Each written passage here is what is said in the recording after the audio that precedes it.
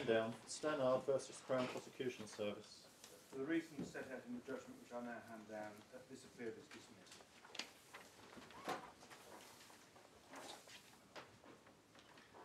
Yes, Mr. Lewis. I'm grateful. So can I just conclude Article 8 with our response to the Secretary of State's argument by reference to my Lord's judgment in MS India. We say that the quotation of MS India in the respondent's joint skeleton argument is incomplete and the citation is not of assistance when one understands the context of MS India and the judgment and the observations of my Lord in my Lord's judgment. So can we turn up MS India briefly? That's tab 41.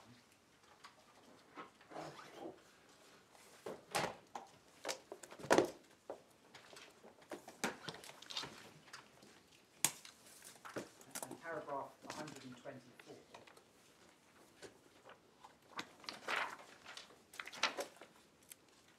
Is at page 1333.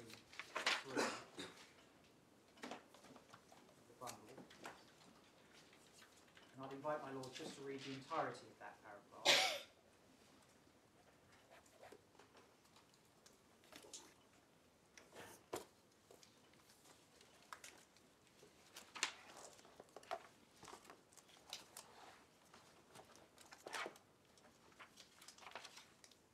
Yes, but even before we read that, perhaps this is what you're about to say, it's a very different kind of case because it's someone who had leave to remain and was clearly going to have leave to remain. That's what I was about to come on to point out. But Okay, I think the first port of call is to read the entirety of the paragraph because I'm entitled to point out that when you look at the rest of paragraph 124 after the quoted text, it's actually acknowledged that Article 8 was engaged even in that case. Yes. And the reason... Well, let's just... Sorry, it's my fault for interrupting. Let's just read the whole thing and then you make your point.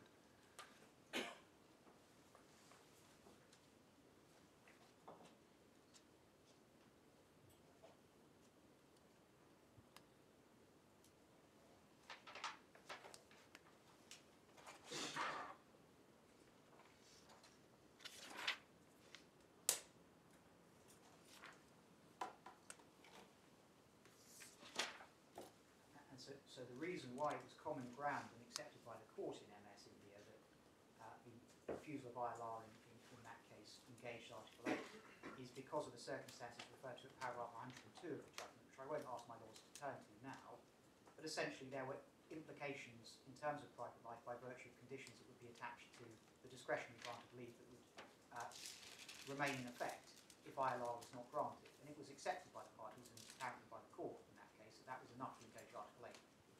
The instant appeals are A40 for the reasons I discussed before. And it's important to note that, as my Lord Justice Underhill has pointed out to me, this was a case where ILR was refused, but in circumstances where the applicants for ILR were never going to be removed and had discretionary leave to remain. And more generally, the observations at paragraph 124 can't lay down a general rule that a refusal of ILR does not engage Article 8. That is simply not a tenable reading of paragraph 124 and is wrong in principle. So, my Lords, the Secretary of State's response to the Article 8 argument is simply the reasons I developed before lunch and for the reasons I've just given in terms of MS India. It is simply misconceived and so we say that the Article 8 argument is frankly unassailable. Turning then to the Wednesbury principles and their application in this case.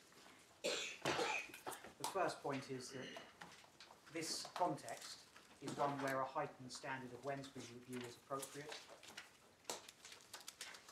And I'm sure my Lords will need no persuasion of the proposition that Wednesbury is intrinsically sensitive to context. And I'll just give you the reference to the Supreme Court's decision in Kennedy at paragraphs 51 to 55 of Lord Mance's judgment in that case to make that good. So that's at tab 25, page 591 to 594. And we say that an intense form of Wednesbury review is appropriate because of two factors. Firstly, there's an allegation of dishonesty, which has historically been treated as a special form of allegation by these courts. And you see that in Lord Justice Richard's judgment in Giri, for example, at paragraph 32, which I gave the reference to before lunch, where Lord Justice Richards accepted my learned friend Mr. Malik's submission, who then appeared on behalf of Mr. Giri, that a allegation of dishonesty had to be reviewed essentially against a heightened standard. Very carefully was the language he used. We submit it's right as a matter of principle that the same approach apply here. And secondly, because of the consequences that would befall appellants such as Mr. Balajigari, applicants, sorry, such as Mr. Balajigari, of the use of 3225 to end leave to remain. And I've covered that already in my submissions. But is the standard of review still irrationality? It has to be Wednesbury as a matter of principle, because we accept that we're not in the territory of precedent fact. But of course, that's only insofar as human rights issues are not engaged. If my principal argument, which is Article 8 engages, then of course, it's proportionality and fact-finding for the reasons I've developed earlier. But we accept that there's no argument for precedent fact here as a matter of principle, because the Secretary of State's decision-making power depends on a broad discretion under Section 3.1 of the 1971 Act, albeit it's informed by the rules, and Giri is binding authority we would accept to that effect in any event. But what does a heightened scrutiny of review, a heightened scrutiny standard of review mean in this context? Well, we submit that Lord Justice Carnworth, as he then was, gave helpful guidance on the meaning of anxious scrutiny review or heightened scrutiny review in the YH Iraq case, which is at tab 52, at paragraph 24 of his judgment, page 1601 of the authorities bundle. And what I extract from that passage... Which paragraph, sorry? Paragraph 24, my lord. Yep. It was a case involving a challenge to a Section 94 certificate. It was accepted that the standard of review was anxious scrutiny, and Lord Justice Underhill explained what anxious scrutiny review means. Lord Justice Carnworth, I think. It would be beyond me to explain what anxious scrutiny means. I'm so sorry, I was looking at my lord. Yes, no, Lord Justice Carnworth, as he then was, explained what anxious scrutiny means, and he said essentially two things. Firstly, it means that the Secretary of State has a burden of justification, and secondly, that the reasoning used in support of a decision had to show that every factor that might help the applicant had been properly taken into account. And in my submission, the same approach should be applied here. Is that the last word on anxious scrutiny? I know that Lord Sumption has spoken about it somewhat sceptically, extrajudicially, Yes. but I don't know whether it's been revisited recently I'm not aware. in the Supreme Court. I'm not aware of that. I mean, whatever label you use, there's a heightened scrutiny standard of review, applying the sliding scale of intensity of Wednesbury review that we now know is applicable following Kennedy. I mean, anxious scrutiny is as good a label as any, if you like, because the courts have at least considered what anxious scrutiny means in previous case law, in particular YH Iraq. But I certainly wouldn't object if my lord wanted to use a different label, and we use the expression heightened scrutiny. So we say that whatever label one uses, the intensity of Wednesbury review in this case is right at the extreme end of the level of intensity that Wednesbury requires because of the two factors I've indicated, dishonesty and consequences. You said something about burden a moment ago. I may have misunderstood. I'm sorry, Lord, I didn't... No, you used the word burden Right. a moment ago. You said the burden of justification on the Secretary of State. Do you mean that there's a burden of proof? If the Secretary of State is asserting dishonesty, then it's for him to prove it? Well, in my submission, a burden of proof is only, properly so called, is only appropriate when looking at principles of objectable law, essentially the law of evidence, when it comes to courts and tribunals exercising a particular jurisdiction to resolve disputes. In the administrative law context, therefore, the language of burden of proof is inapposite. But, so what I mean is that the Secretary of State comes to a judicial review court or tribunal and has to satisfy it that the decision was taken in accordance with the law and Wednesbury. As I understood it, you were paraphrasing, without taking us to, in principle I applaud, what Lord Justice Carnworth said in YH, but I think this is perhaps sufficiently important that we ought to look at it. So if we can turn up tab 52, it's page 1601.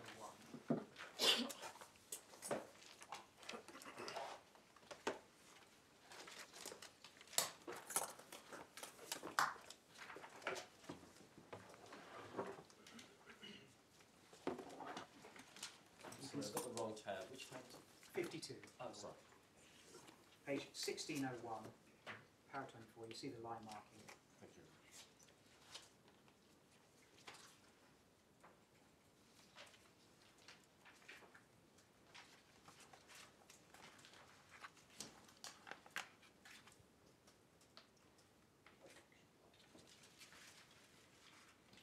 So implicit in the requirement that the decision letter set out every factor which could help a migrant. So sorry. Were you taking us to YH? Yes, it's YH behind tab 50. Yes, I'm there. Were you then reading something? Paragraph 24, and it's the it's the passage 4 lines down from the beginning of the paragraph. However, it has by usage. All right, thank you.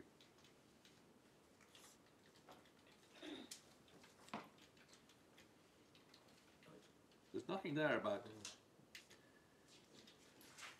burden. I would accept that in terms of the express language used, but in my submission, the only way one can understand what Lord Justice Hickinbottom is saying here is that the Secretary of State has to put forward adequate reasoning that shows that every single factor that would help a migrant has been properly taken into account. And so that is a reflection of a broader point, which is that the Secretary of State has a burden of justification. Yes, I understand how you use the word justification there. It's not a burden of proof in a burden of proof sense. I mean, this passage is, I think, helpful. The expression anxious scrutiny is not only uninformative, but if this passage is right, positively unhelpful. Anxious scrutiny suggests, or heightened scrutiny suggests that in some decisions, the court or whoever considering the challenge of the administrative decision can do it with less than proper care, which is simply not right. What Lord Justice Hickinbottom focused upon is the reasons given for the decision, which shows expressly that you have done what you ought to do, and that is take into the applicant's favour all of those matters which you properly should. That's right. That's why I say, my Lord, that really what Lord Justice Hickinbottom is saying is, in an anxious scrutiny context, there's a burden of justification on the public body, and that's discharged by showing that the reasoning is such as to demonstrate, beyond any doubt, if you like, that the right approach is there. But all this just shows what a mess we got into in all this, because that's not really about intensity of review. That's about showing your workings to an unusual degree. Yes. It's really a completely separate point. And although nobody likes anxious scrutiny, and I don't think anyone, for much the same reason, likes heightened scrutiny, nevertheless, if we have got into the habit, as we appear to have, of talking about different levels of intensity of review, while at the same time using the label rationality,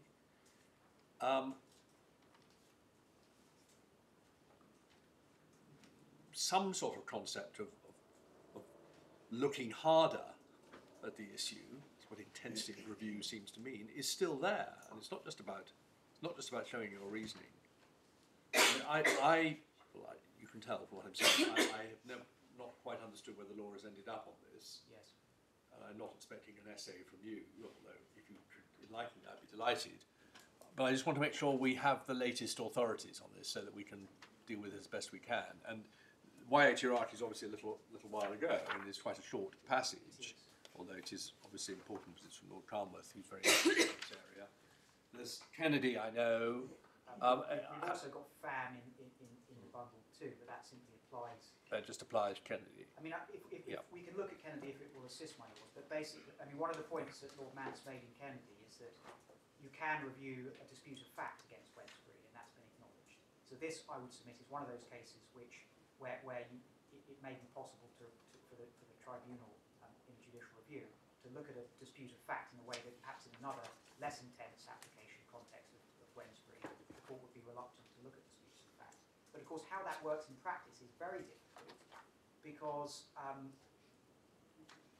Wensbury is not, and obviously, the application of Wensbury to hard-edged questions like disputes of fact is not easy. No, quite. Well, I mean, it's a genuinely difficult area. I'm not encouraging you to say more. I just want to make sure that you've given us the right authorities, and you clearly have. We'll have to see where it goes. I mean, as I said, all I can add is that the fact that the point that a finding of fact is in issue is not dispositive against an applicant for judicial review, where a more intense form of Wednesbury is appropriate, and this is a point Lord Mance makes, so I make that point in this context too. I should say, if it assists, I think Professor Paul Craig has endorsed Lord Justice Carnworth's observations at paragraph 24 of YH as providing some context to this otherwise quite uninformative concept. That's in that LQR. That LQR. It's in the Cambridge law. Oh, is it? But I may be wrong. Well, I can provide that if that would assist. But and Lord Sumption has said a similar thing about anxious scrutiny being a very uninformative expression, and acknowledging that Wednesbury is intrinsically context sensitive. I frankly doubt if this is going to be the judgment where we try and sort all this out, but I just want to make sure we're up to date. Thank you. But anyway, however one approaches Wednesbury, you're in the most extreme form of intensity here. We submit. It's not a hard-edged question, is it here? In that dishonesty or the concepts we're talking about, they're not absolutely hard-edged, are they? Like, have you got £50,000? They require some degree of assessment or judgment or whatever. Yes, I would accept that, and of course that's consistent with what the Supreme Court said in the Ivy and Genting Casinos case, that there needs to be an evaluation of whether dishonesty is... Nevertheless, the decision you reach at the end is binary. You either were dishonest or you weren't. You can't say, well, somewhere in between. And my Lord anticipates the point I was going to come to. Nevertheless, there either is dishonesty properly understood objectively in the way that Ivy says there is dishonesty or not, or there isn't. So you have to work out whether there's dishonesty, and I suppose the Secretary of State's entitled to some margin of appreciation, to use another vexed expression, in that regard. But ultimately, there either is dishonesty as a matter of objective reality or not, we say, applying Ivy. Mr. Biggs, are you at some stage, before you sit down, going to show us the decision letter in your particular client's case? Yes, I will do. I will come on to that at the end of my speech. That'd be helpful. Thank you. Of course. Finally on Wednesbury, can I just deal with Mr. Justice Spencer's judgment from Khan and the approach to the application of Wednesbury in this context? So we've looked at that already. It's at tab 65. I won't ask you to go to it. We say that Well, I think I will, if you don't mind. Oh, of course. So that's tab 65.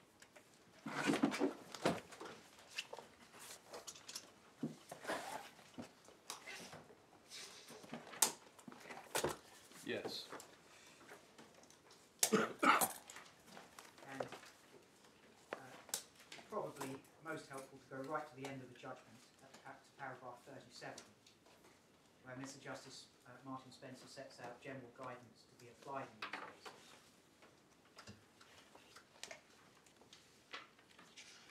Yes, which particular part do you want us to look at? Well, it's the entirety of the guidance, I think, my lords, that you'll need to have in mind. Now, as I've indicated already in my submissions, we've got no difficulty with the acknowledgement that dishonesty is a necessary requirement before 3225 can be used here. But there are four problems, we say, with the approach in this judgment, taken in this judgment. The first is that it doesn't acknowledge the need for a balancing of factors, the Ingao point, if I can put it like that. Secondly, it doesn't acknowledge the procedural difficulties that a migrant faces in putting forward the sort of evidence. Balancing factors at stage one. Yes, exactly, at the end of stage one. Yeah. Sorry, and then your second point? Second point is that it doesn't acknowledge the difficulties a migrant will face in putting forward the sort of evidence that Mr. Justice Spencer has in mind. So he says, if you look at page 1873 of the bundle, Roman 4,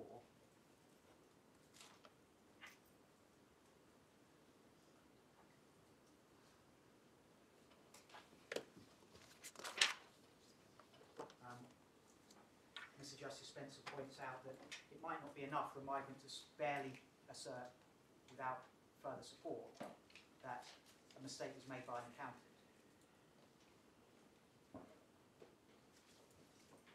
And at 5, he follows on from that and refers to the sort of evidence that might want to be put forward, and builds on that again at Romans 6 and 7. So what's wrong with any of that? Well, nothing is wrong with it in principle, absolutely.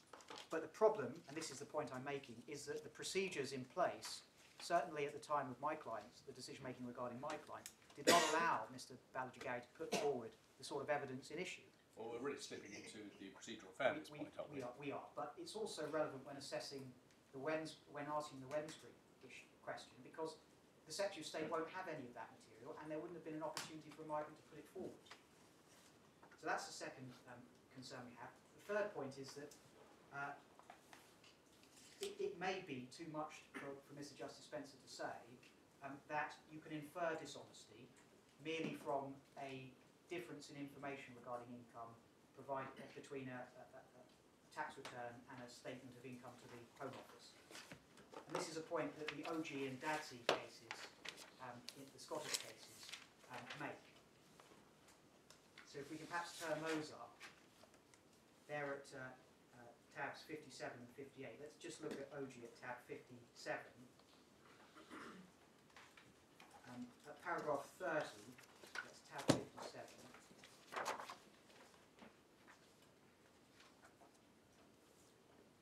Paragraph 30, page 1670.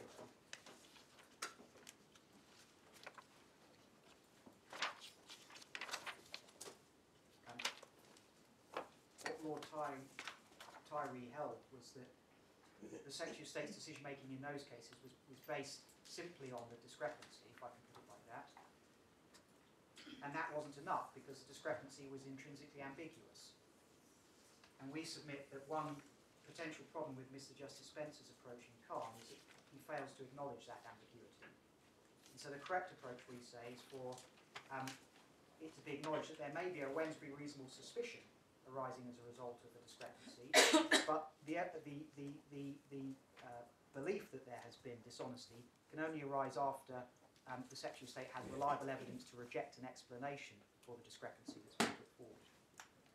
And finally, it doesn't, and this is the fourth and final point in terms of the Khan case, there's no engagement with the tame side duty, which my learned friend Mr. Singh will come on to. You might also say, I don't know if you do, that Mr. Justice Martin Spencer appears to shift the burden onto the individual concerned. Yes. So his reasoning appears to be, at paragraph Roman 1, the mere fact of a discrepancy can give rise to a legitimate inference of dishonesty, yes, which he then calls in Roman 2 a prima facie case of dishonesty. So we do take that point. That's essentially your, exactly. differently expressed, it's your point 3, isn't I put it slightly Yes. differently, but that's Yes. we do make that point. Yes. So the way we see it is that you might have a Wednesbury reasonable suspicion. That's not good enough for 3225 purposes. That suspicion would have to crystallise into a Wednesbury reasonable belief. And that can only happen once you've got reliable evidence to reject an explanation to put forward. And at that stage, you'd have to acknowledge the inherent limitations on a migrant putting forward an explanation supported by evidence. But I don't quibble with the way my law puts it. I think that's essentially how it is. So that's our position in terms of the Khan case and its guidance. Turning then to procedural fairness, I hope I can deal with this quite quickly. We say that the requirements of procedural fairness are clear and well established. If you want to look at them, you can find them in Bank Mellat, Authorities tab 28, paragraphs 28 to 30, paragraphs 28 to 30, and paragraphs 35 to 36, pages 795 to 6 and 798. Essentially, it's duty, notice of the allegation, and a reasonable opportunity to respond to it. And similarly, Osborne, tab 27, paragraphs 65 to 72, where the justification and underpinning principles with respect to procedural fairness are referred to by the Supreme Court, and where it's pointed out that even the content of the duty of fairness is a matter for the court, and not for the Secretary of State. So that's Authorities tab 27, pages 708 to 710. Now, we will refer... So that's still Osborne? That's Osborne. Yeah.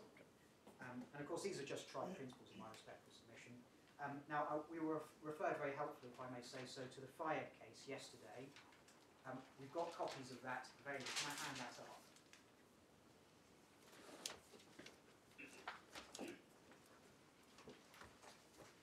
In case I'd be thought to be claiming credit where none is due. Although the request came from me, the thought came from my lord. Yes, well, I had thought as much, which is why I thought perhaps both requests came from my Lord Justice Singh. Thank you. I see that my Lord Justice Singh has some deep involvement in the case.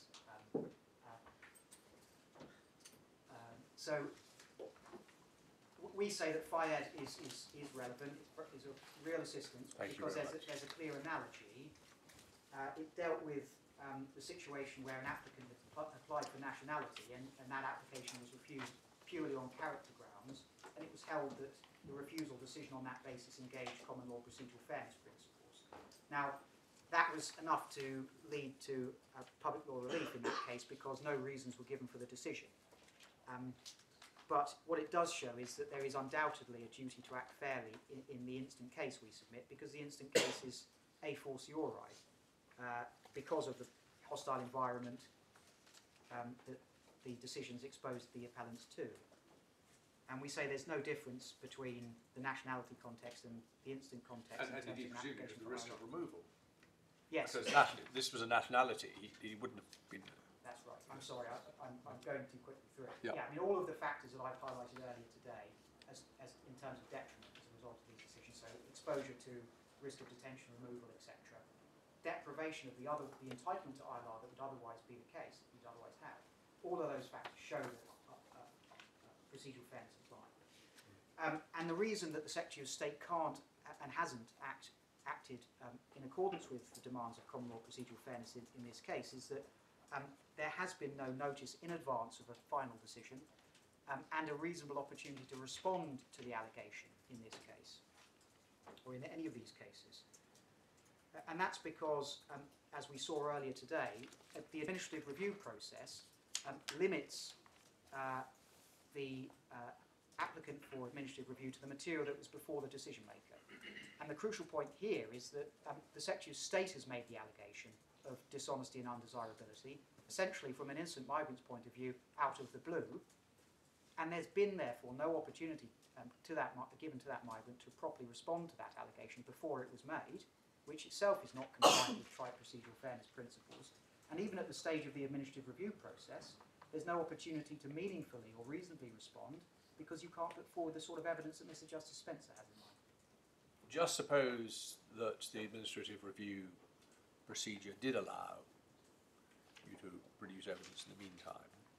Would you accept that that was sufficient? That would be a much easier case for the Secretary of State. The reason I won't accept it on my feet now is that there may be a difficulty in the Secretary of State rejecting an explanation, a detailed explanation, shall we say, for a discrepancy without perhaps conducting an interview or having some means of assessing the credibility of the applicant's explanation.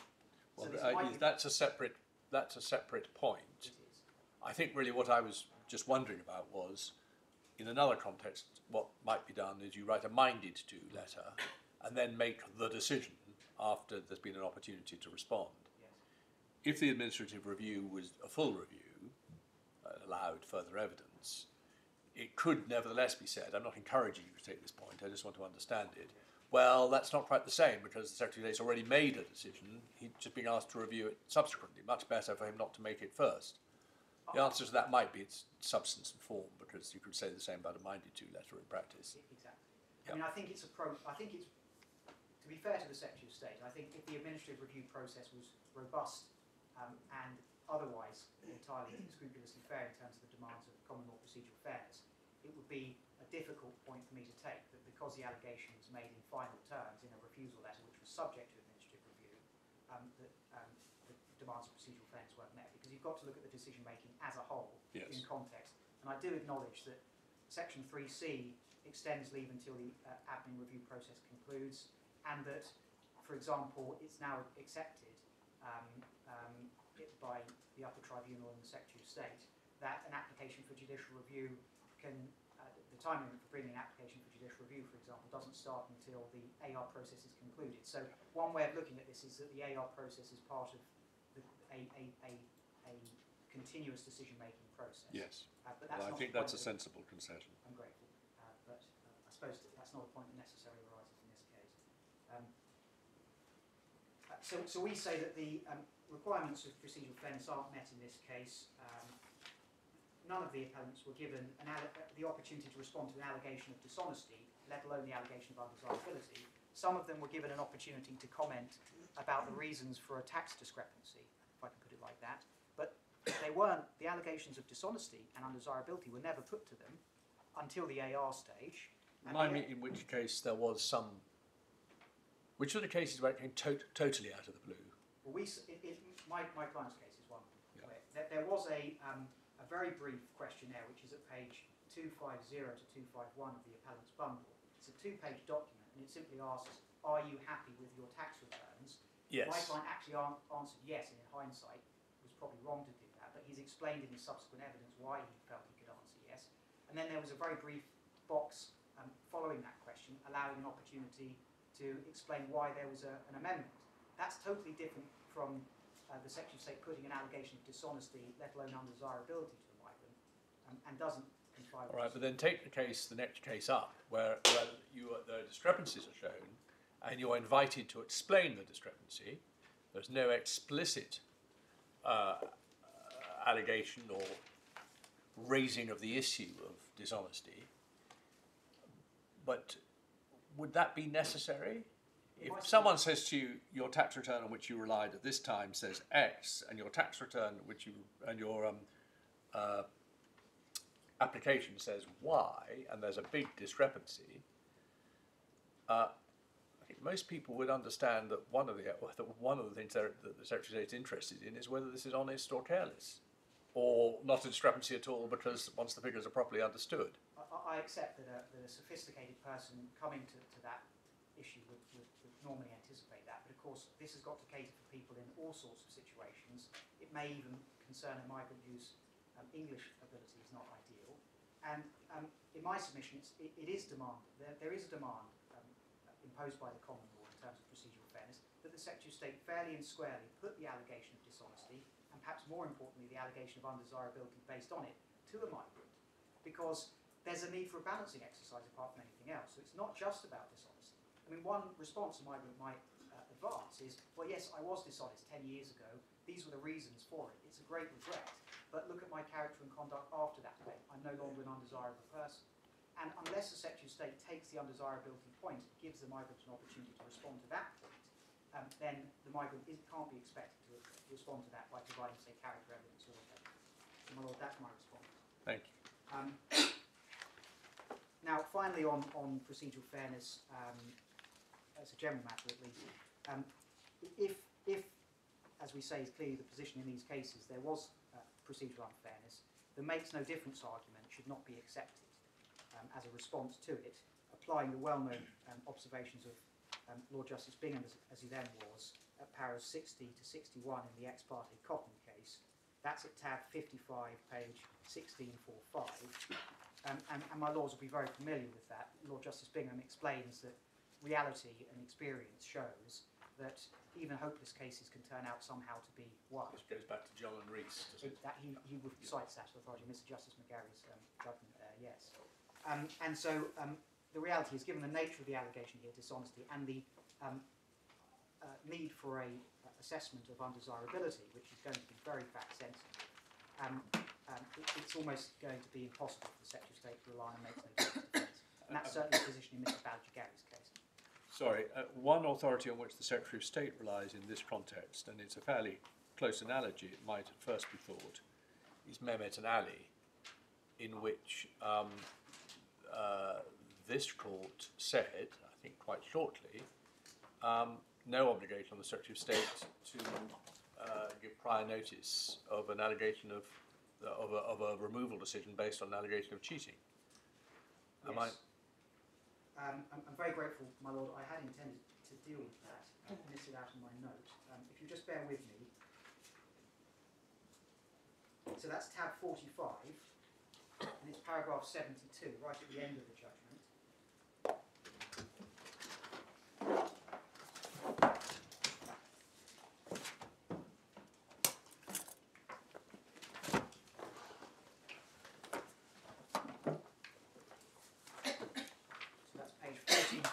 Right at the end of the tab.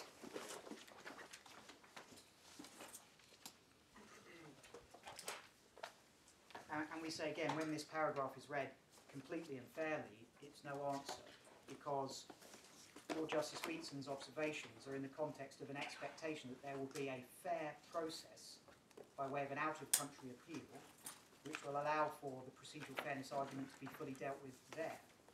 So the unfairness argument was being advanced in Mahmood and Ali as a special or exceptional factor, justifying an in-country challenge to a Section 10 decision on the basis of the limb line of authority. You may be right. Para 72 is clearly referring back to an argument which has been set out earlier from, I think, Mr. Malik. And can you just show us? Well, so this, yes.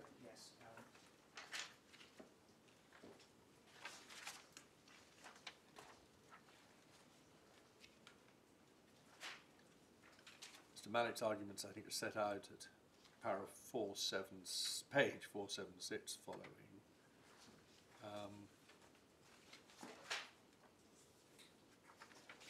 Yes, I see it doesn't help very much.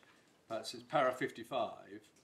The first factor is the removal decision was taken without prior notice, and Mr. Ali had no opportunity to make representations. No, well, that is.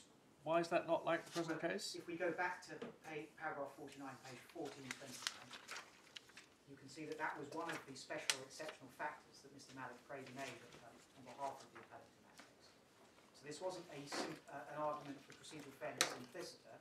It was an argument that there was a special or exceptional factor because presumably of the strength of a procedural fairness argument, which meant that there could be an in-country challenge to the Section 10 decision.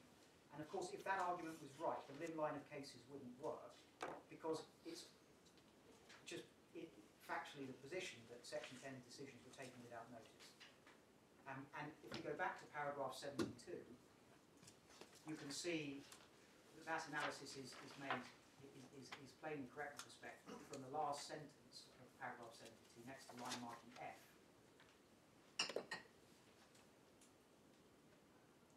But the question... Yes, I see. No, thank you.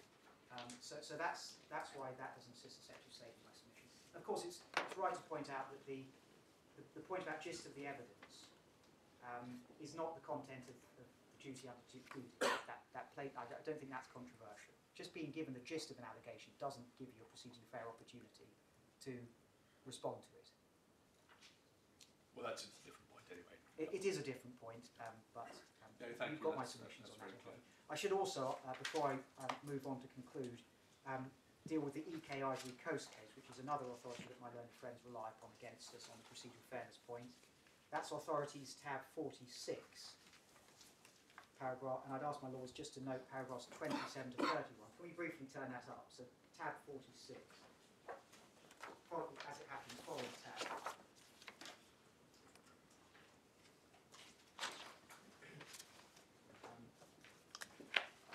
Page 1440 to 1441, paras 27 to 31. And here Lord Justice Sales, as he then was, explains that the usual ex parte duty principles had a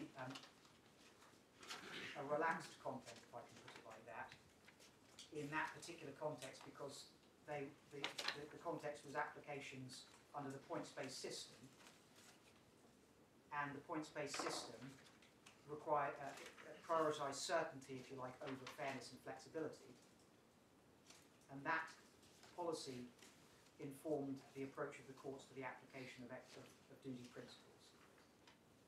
Now, the reason EK Ivory Coast doesn't assist the Secretary of State in this case is twofold. Well, sorry, there's one response. We're not in the points-based system as far as is for material purposes here, because the allegation the Secretary of State has made is an allegation under the general grounds of refusal. So it's an allegation the Secretary of State has made out of the blue, potentially at least, which doesn't dovetail with the requirements a migrant has to meet under the specific immigration rule that's being relied upon.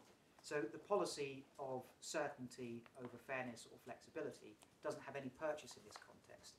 And the Secretary of State is the one making the allegation for the first time, and it's a very serious allegation. Those contextual factors were not present in the EK Ivory Coast, and so the case simply cannot assist the Secretary of State.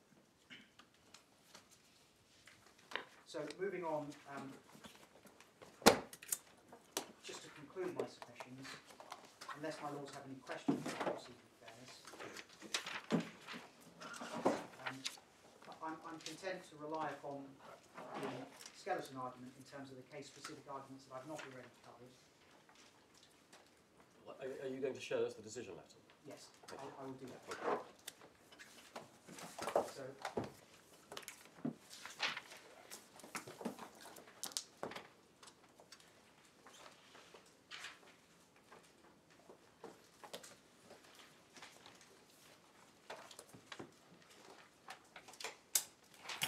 the decision letters.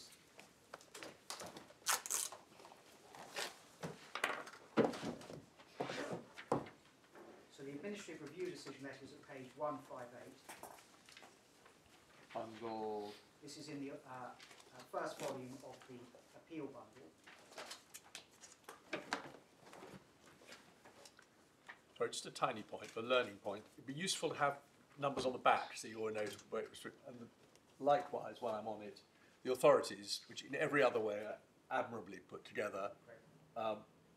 If you say tab 47, you have to remember which bundle it's in. So, but I don't want to derogate from what I said. These are very well put together bundles. Thank you. So which page? So I think let's start with the first decision in order. So the first decision is by a letter dated 9th of June 2016. It's at page 142.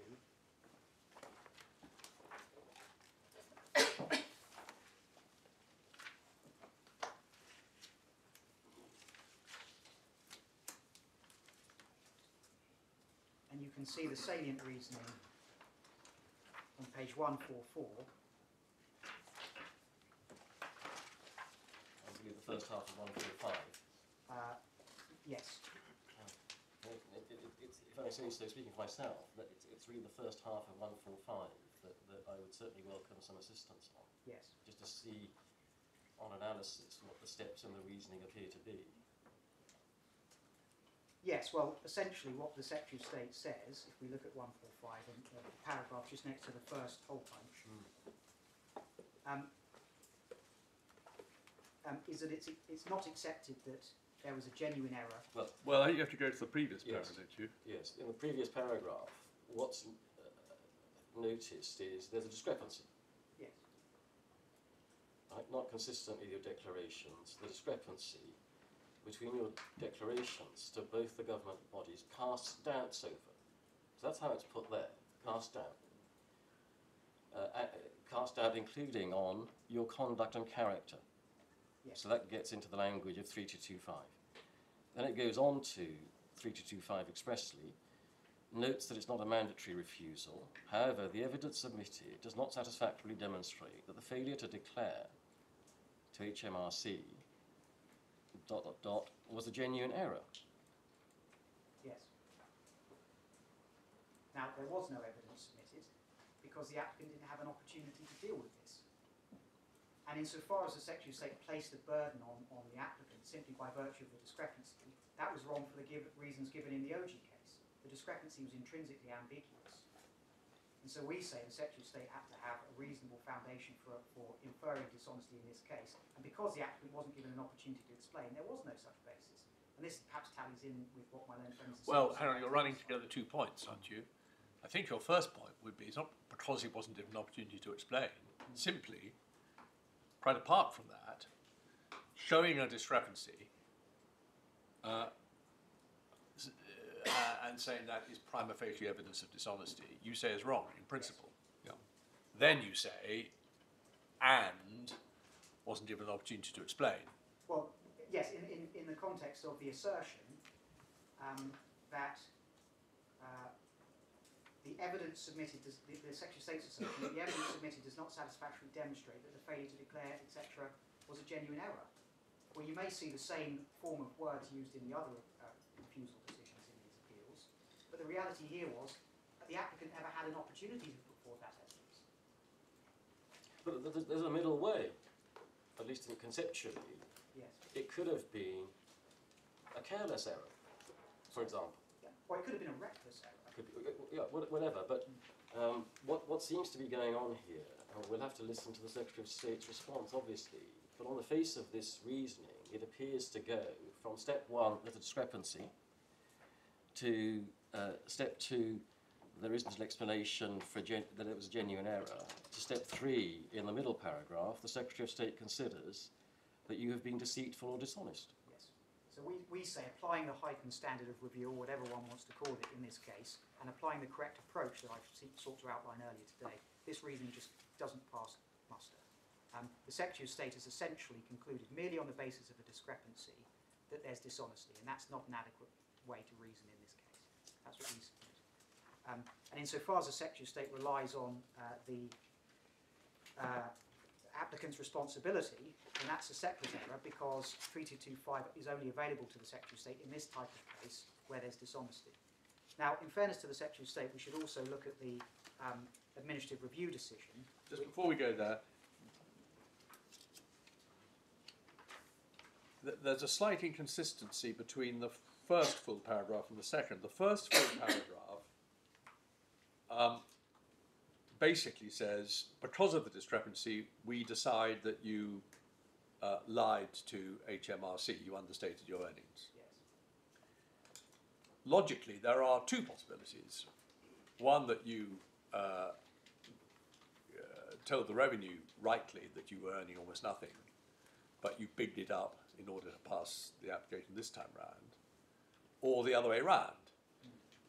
But they put they nail their colours to the line to the revenue mast in the first para. But then in the second full para, they seem implicitly to say it could be either, because it's to your advantage. It's to your advantage to understate your income to pay less tax, but it's to your advantage to overstate your income to be entitled to ILR. Yes. Well, It's slightly incoherent. It is incoherent, and it's very unfair for the Secretary of State to err on the side of the most cynical interpretation possible by assuming that someone is going to act dishonestly or has acted dishonestly because it might be in their interest to do that. I mean, that's just not the way that the world works typically. People don't act dishonestly in general run of cases, otherwise society wouldn't function. But be as it may, we submit that the reasoning here is incoherent, doesn't show that applying anxious scrutiny, the correct principles have been applied and that all relevant circumstances have been taken into account. And we deal with this by reference to four particular factors in the skeleton, which I can take you to, but I don't propose to take time on it. We should look at the 20th of July 2016 decision on the AR application, which is at page 158. This was the Secretary of State, the Secretary of State's opportunity to respond to the applicant's explanation, because before the 20th of July 16 letter, the Secretary of State had never given the applicant any kind of opportunity to respond. But the extent of the Secretary of State's reasoning in response is set out in the passage. It's got a couple of lines next to it, next to the... So sorry, I was just making a note. Where are we? So it's page 158. And I'd ask my lords to look at the passage that's been line marked on the side on page 159. This is the AR decision. I'm sorry, mine hasn't got any marks. Oh, I'm really sorry, I'm not sure why that is. But anyway, it's the passage on page 159 next to the bottom hole punch that begins, you claim the discrepancy.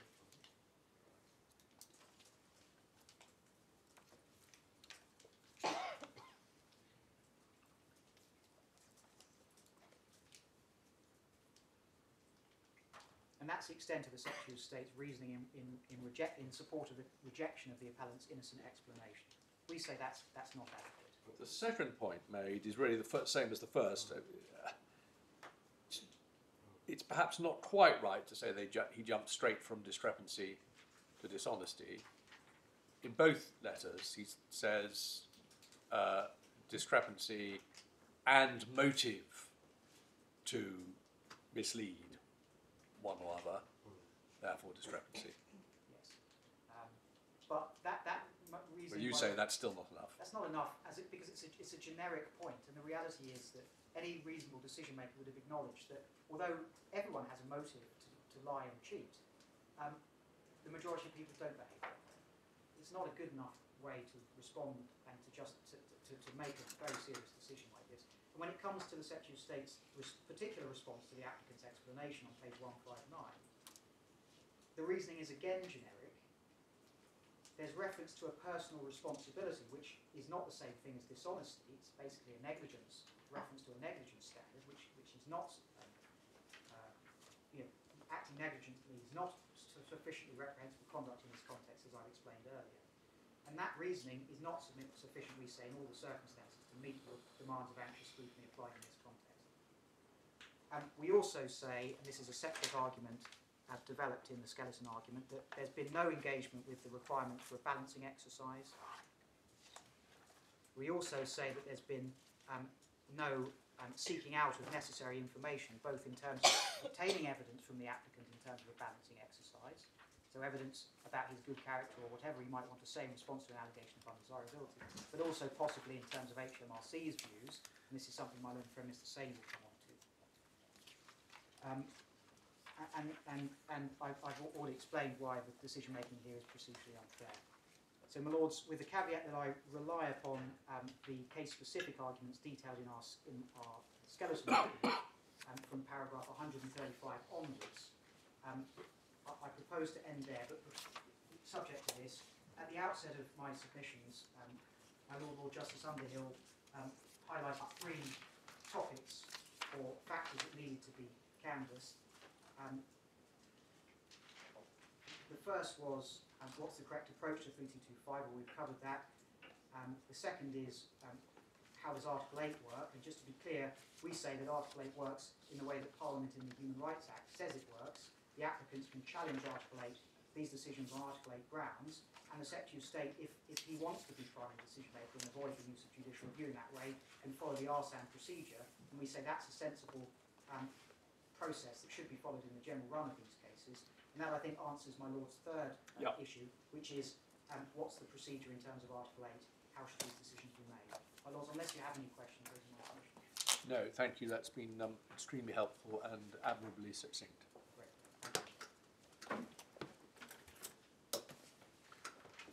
Yes, Mr. Saini. Well, apologies. Give me 1 moment to set up, if I may. Yes, of course.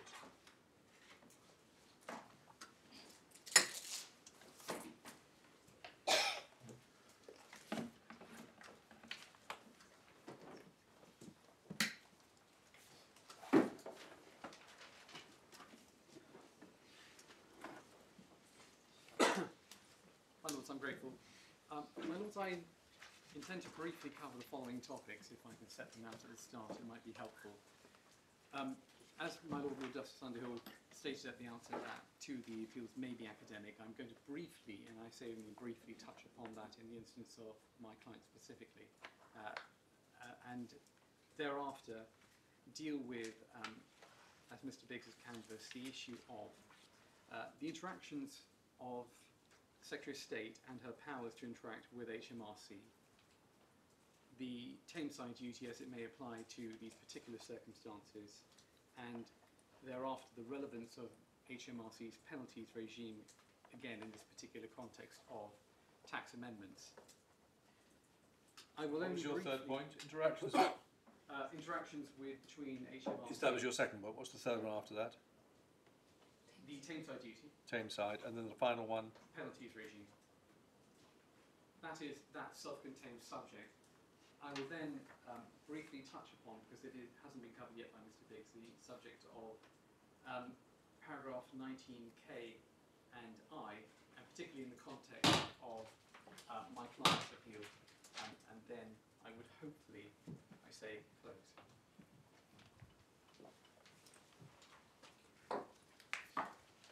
My Lord, for the reasons already given in my skeleton argument on behalf of Mr. Albert, and it is contained at paragraph 16 to 19 of that argument, and again, for the reasons given succinctly at paragraphs 30 to 31 of the response skeleton, I'm not giving page numbers for the skeleton bundle unless my Lord... No, paragraph numbers are good. For those reasons we say, or I say on behalf of Mr. Albert, that the appeal is certainly not academic. By way of background, on the 8th of August 2018, last year, there was a communication exchange between my instructed solicitor and the GLD solicitor in this particular matter. Now, do we need all this about whether it's academic? I made it clear at the beginning that we wanted to hear points raised by the academic cases. I will only be. All right, I think, okay, well, just bear in mind that... absolutely, my lord. I'm not okay, I'll keep sure quiet, but give us succinctly the points you want to make.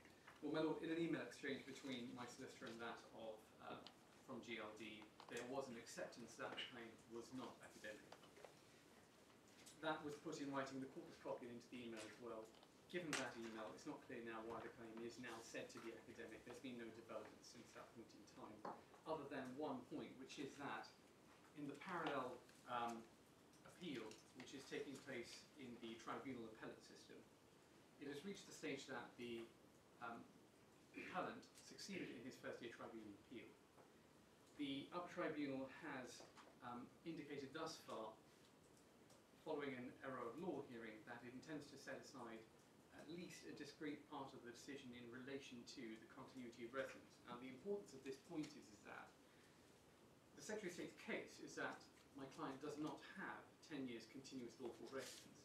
That is because, to put it bluntly, there's been an interruption with that due to his ILR application being refused. So, one can see, based on the Secretary of State's own arguments, which are again raised in the skeleton argument, which is before my lords at paragraph 29,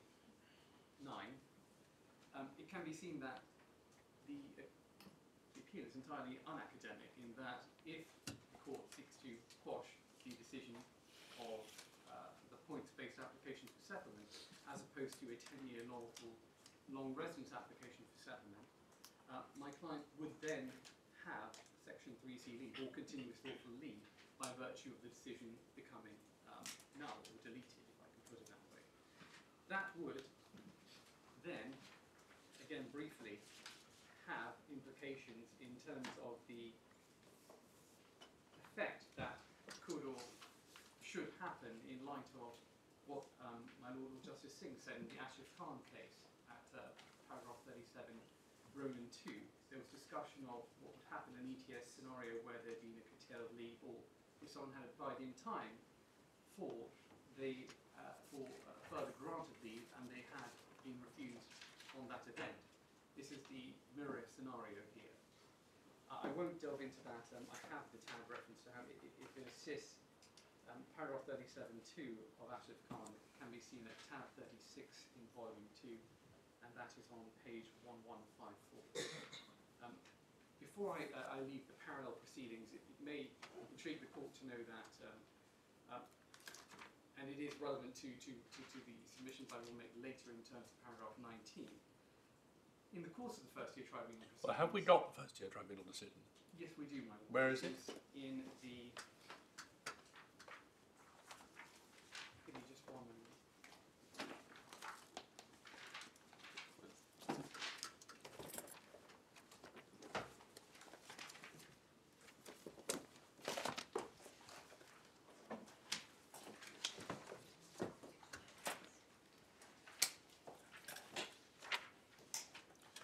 Is it, it's a page... It's in table 327 of that bundle, discreetly, but the bottom emboldened pagination is 185. Well, I'm not asking to see it now, thank you. Obviously, the limited time we had for pre-reading, I hadn't read all the documents, and wasn't clear whether we had it. 1858 and runs through to page 1864. The only matter I seek to highlight is that in terms of paragraph 41 on page 1863, the appellant was cross-examined heavily, and following those questions put to him, the presenting officer did not seek to challenge his account in terms of this being an innocent error. That hasn't been challenged by my letter from Mr. Malik, who appeared in the tribunal proceedings. And Have we got the tribunal? You say there's been a very recent tribunal decision. It hasn't been issued yet in writing. We've only been given oral indication by the other tribunal. I think it would be helpful nevertheless. Have you not even had the order? No, ma'am. It's been delayed somewhat since mid-December. For some reason, it hasn't emanated yet. Well, I think as soon as you have the reason and the judgment, not because it's likely to be relevant to any of the issues before us, but one wants to have a complete picture always of what the position is. Thank So, you. moving then to the Tameside issues. My Lord, I would I don't mind you moving to the Tameside issues at all. That's just it's not the order you said you were going to take it in. But well, no, that's fine. But I using just the want to keep. umbrella term Tameside. I'm going to first discuss the interaction or interrelation between the Secretary of State's Department and HMRC. That's what I thought you were going to do. It's just you were departing from your. Okay. So, to be clear, my lords, the 3 points I mentioned in the context of the penalties regime and the Tameside duty are all under this passage which is about to follow in terms of my submissions.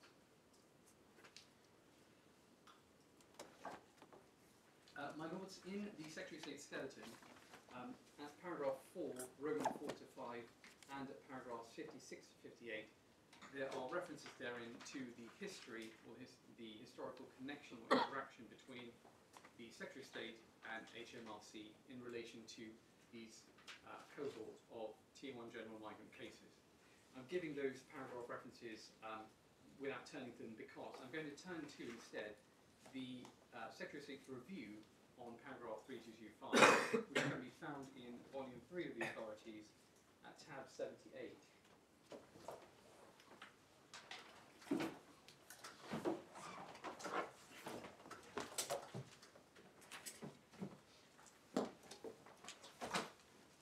The review starts at page 2229, and the page in question, which charts the history of this interaction, can be seen on page 2236, or internally page 820 of that review. My lords, I say this is important background because it sets out quite clearly that there is an information sharing exchange. Yes. How much of it do you want us to read? So the first paragraph, my lords, of 3.1, which starts HMRC and the Home Office, is relevant. Okay.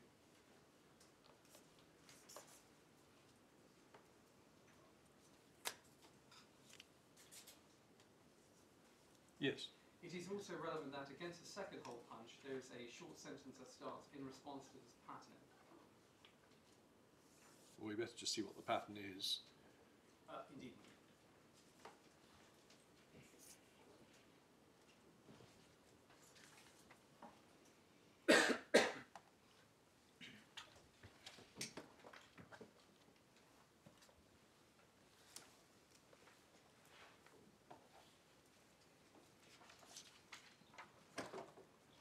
Yes.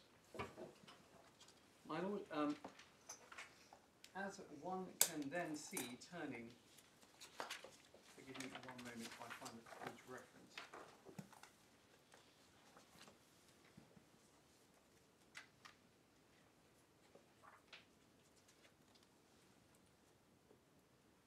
If my lords look across the page to paragraph, page 2237, the Yes. next excerpt I would like to draw my lord's attention to is that which starts the technical question, the paragraph against the first hole punch. Okay. Let's just read that. What is GGFR? Those are the general grounds for refusal, my Oh, lord. of course.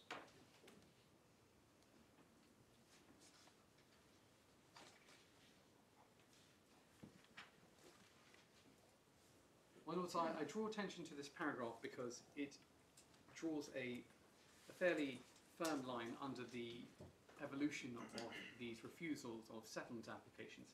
As one can see, they first started on the basis of paragraph 322, subparagraph 2, and if my lords want to see the rule itself, my lords will have to turn back to the first we volume. were showing this earlier. My lords, that is the rule that relates to false representations and documentation in a previous application, put it in a nutshell. In terms of paragraph 322.5, we've now seen quite clearly the nature of it, and one can see that the shift that occurred from paragraph 322.2 to 322.5 is simply because of the fact that the Secretary of State is going to capture the possibility that an applicant has misled HMRC rather than UKVI. That is important in terms of understanding the context of the Secretary of State's shift in refusals. So it also quite plainly shows in my humble submission that the paragraph isn't one that is drafted for this purpose. It is the best available means the Secretary of State has other than drafting a brand new rule, of course, because she's entitled to do so under Section 3.2 of the Immigration Act 1971. With that in mind,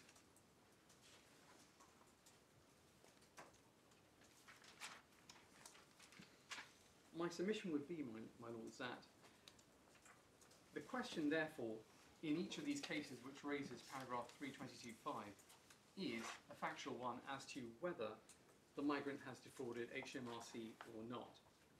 If it were a question of whether the migrant has solely defrauded UKVI in a previous application, one would expect to see 322.2 alone. But what's wrong with the Secretary of State saying there is a discrepancy in these declarations of income over the same period? They can't both be right. One of them must be wrong. And then we come to the different question of whether that's dishonest. Either dishonesty aimed at the revenue or dishonesty aimed at the second. Indeed, my lord, I'm not criticising the pattern which HMRC has itself spotted. It's what became of the pattern thereafter, and the information exchange that is what I'm going to focus upon.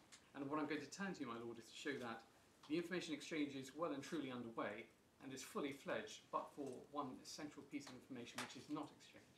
But you said that 322.5 was aimed at HMRC, but it's aimed at one or the other, isn't it? It is aimed at one or the other, but one can see from the refusal letters that the focus is habitually or almost entirely upon what HMRC has or has not been told. In that context, it's important to see what power the Secretary of State has to demand such information, which I'm going to turn my Lord's attention to, if I may, before turning back to the review shortly. So, as is accepted in the Secretary of State's skeleton argument, and as is raised in my skeleton argument also, the Secretary of State has the power to obtain information under Section 40 of the UK Borders Act 2007. That appears in the first volume of authorities at tab 6, pages 75 to 76.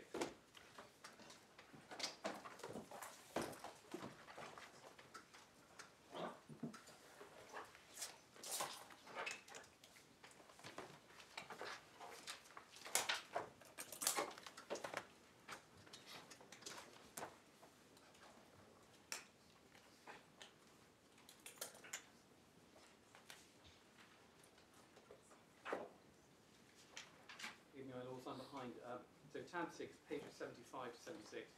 One can see, looking at the legislation itself, it is termed the supply of revenue and customs information. It is, as it says under Section 1A, for administering immigration control under the Immigration Act. But if one needs to know how far-reaching the power is, if one turns over the leaf and looks at 1J, it is also can be used in connection with doing anything else in connection with the exercise of immigration and nationality functions. So one might think that it also could apply here in terms of this subsection, because ILR, of course, will lead to a British citizenship application after 1 year of having held the same status. So with that in mind, one can see that the statutory power to summon this information is extremely broad and far-reaching. The points that I made by drawing attention to the difference or divergence between paragraph 322.2 and 322.5 was that 322.2 on its own does not obviously point to an indication or an explicit basis of refusal for the reason that HMRC has been defrauded by a migrant. It is only 322.5 that will engage that paragraph. Yeah, we've got that point. Review. Thank you. I'm grateful, my lord. So, my lords, in terms of the cross-information sharing process, as my lords have seen in the review on page 2236, and also as one can see turning back to the review at tab 78, page 2247, my lords don't necessarily need to turn to it if I can read out the sentence of the question. Well, I think it's useful to have it. Apologies, my lord. So, tab 78, page 2247, internal 19 and 20. Yeah. As one can see from the paragraph at the top of the page,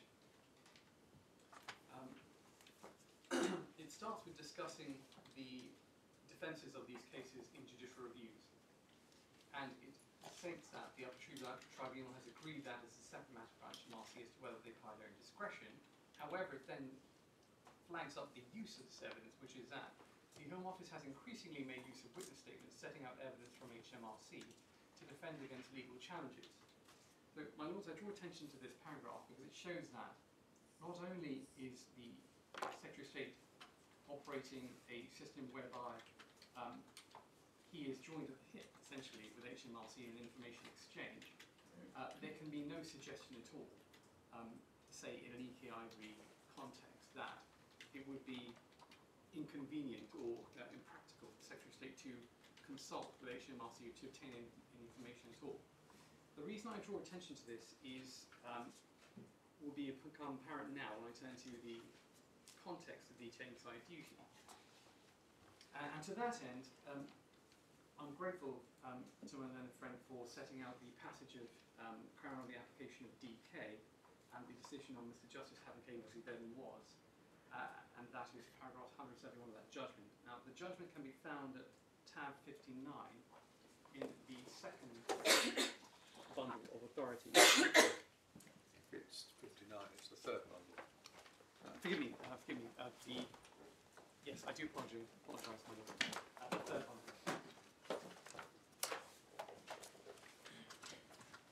The judgment appears at page 1683 starts. The relevant passage, which is sidelined, can be seen starting on page 1705 under the heading Classic Tameside Principles. And what is said in the paragraph is fairly trite, and its importance is emphasised when one reaches the fifth indented paragraph, and the excerpt from Lord Justice Law's judgment in London Borough of Southwark. Let's just quickly. So, if, It's yes. So, if my lord could Justice read, Hickinbottom, in fact, quoting himself in Plantagenet Alliance case. it is my lord. Yeah. Well, let's just quickly read that passage. Yes, my lord. I'm grateful.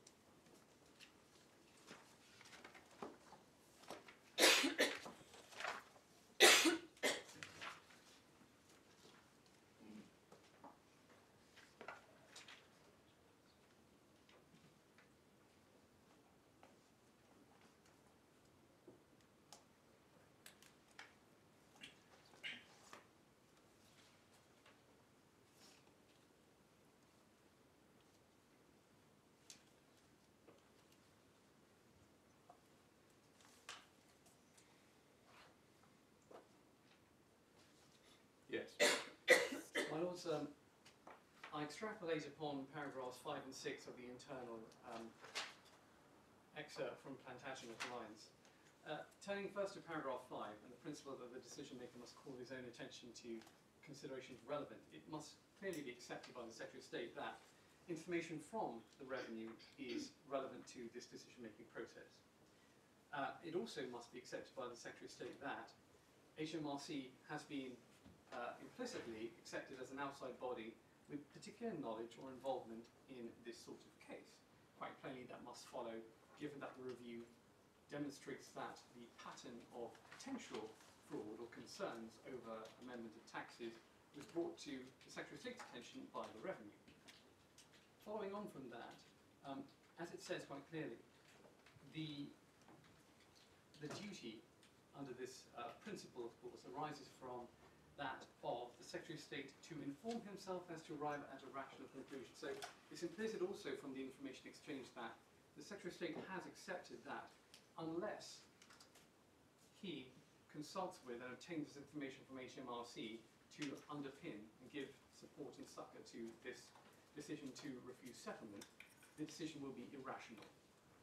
The sole question then... These generalities, or perhaps this is what you're about to come to, obviously not really what the case is about. What is it that you say, what are the inquiries that you say should have been made and weren't? I'm coming to that. Okay. Apologies, I can hurry it along if that helps. In terms, but it's important to emphasise these points because they have not been accepted by the Secretary of State to any extent at all. Finally, before leaving DK, the sixth principle is important in that it discusses that the wider the discretion conferred, the more important it is that all relevant material is available. Now, as my lords have heard from my learned friend Mr. Biggs, the discretion is extremely wide. This is an unfettered one. It shouldn't be confused, of course, with the residual discretion available to the Secretary of State under the Immigration Act 1971 per se. This is, of course, a rule which incorporates discretion to its very terms and nature. And given that it is of such a far-reaching nature, ranging from, as we have seen, terrorism offences to immigration breaches or fraud, allegedly, in my humble submission, the information, of course, should be obtained, all of it, if it is relevant. Now, I say that the material I'm about to point to is germane to the very decision-making nature that the Secretary of State should undertake in terms for her decision, his decision to be Wednesbury rational and reasonable. Turning then to the guidance, there is, my lord, forgive me, you'll note that this is mine is a skeleton argument that discusses these points to the exclusion of others, in that this is a point I've taken since the outset of the appeal to this court. So the penalties guidance, which I refer the court's attention is at tab 80 of the... I think it's not helping me, Mr. Singh, not to know... I can only understand your submissions if I know what it is you're saying they should have asked for and didn't. I'll say it in a sentence and I'll turn to the material. What the Secretary of State should have asked for, my lords, is an indication as to whether the migrant, when he or she has submitted his amended returns for a tax assessment, and I choose these words carefully, was liable to a penalty under the statutory regime under Schedule 54. You say an indication of whether, don't you just mean more straightforwardly, should have asked whether a penalty was imposed? Yes, my lord. Should have asked whether a penalty was imposed. Under Right. Schedule 54 of the And final. that is what this point is about, is It it? is, my lord, yeah. Right, okay, thank you. Okay, now where do you want us to go? My lord, I would be grateful if my lord could turn to tab 80 of the Authorities, Volume 3. Let's come to tab 80. Tab 80, yeah.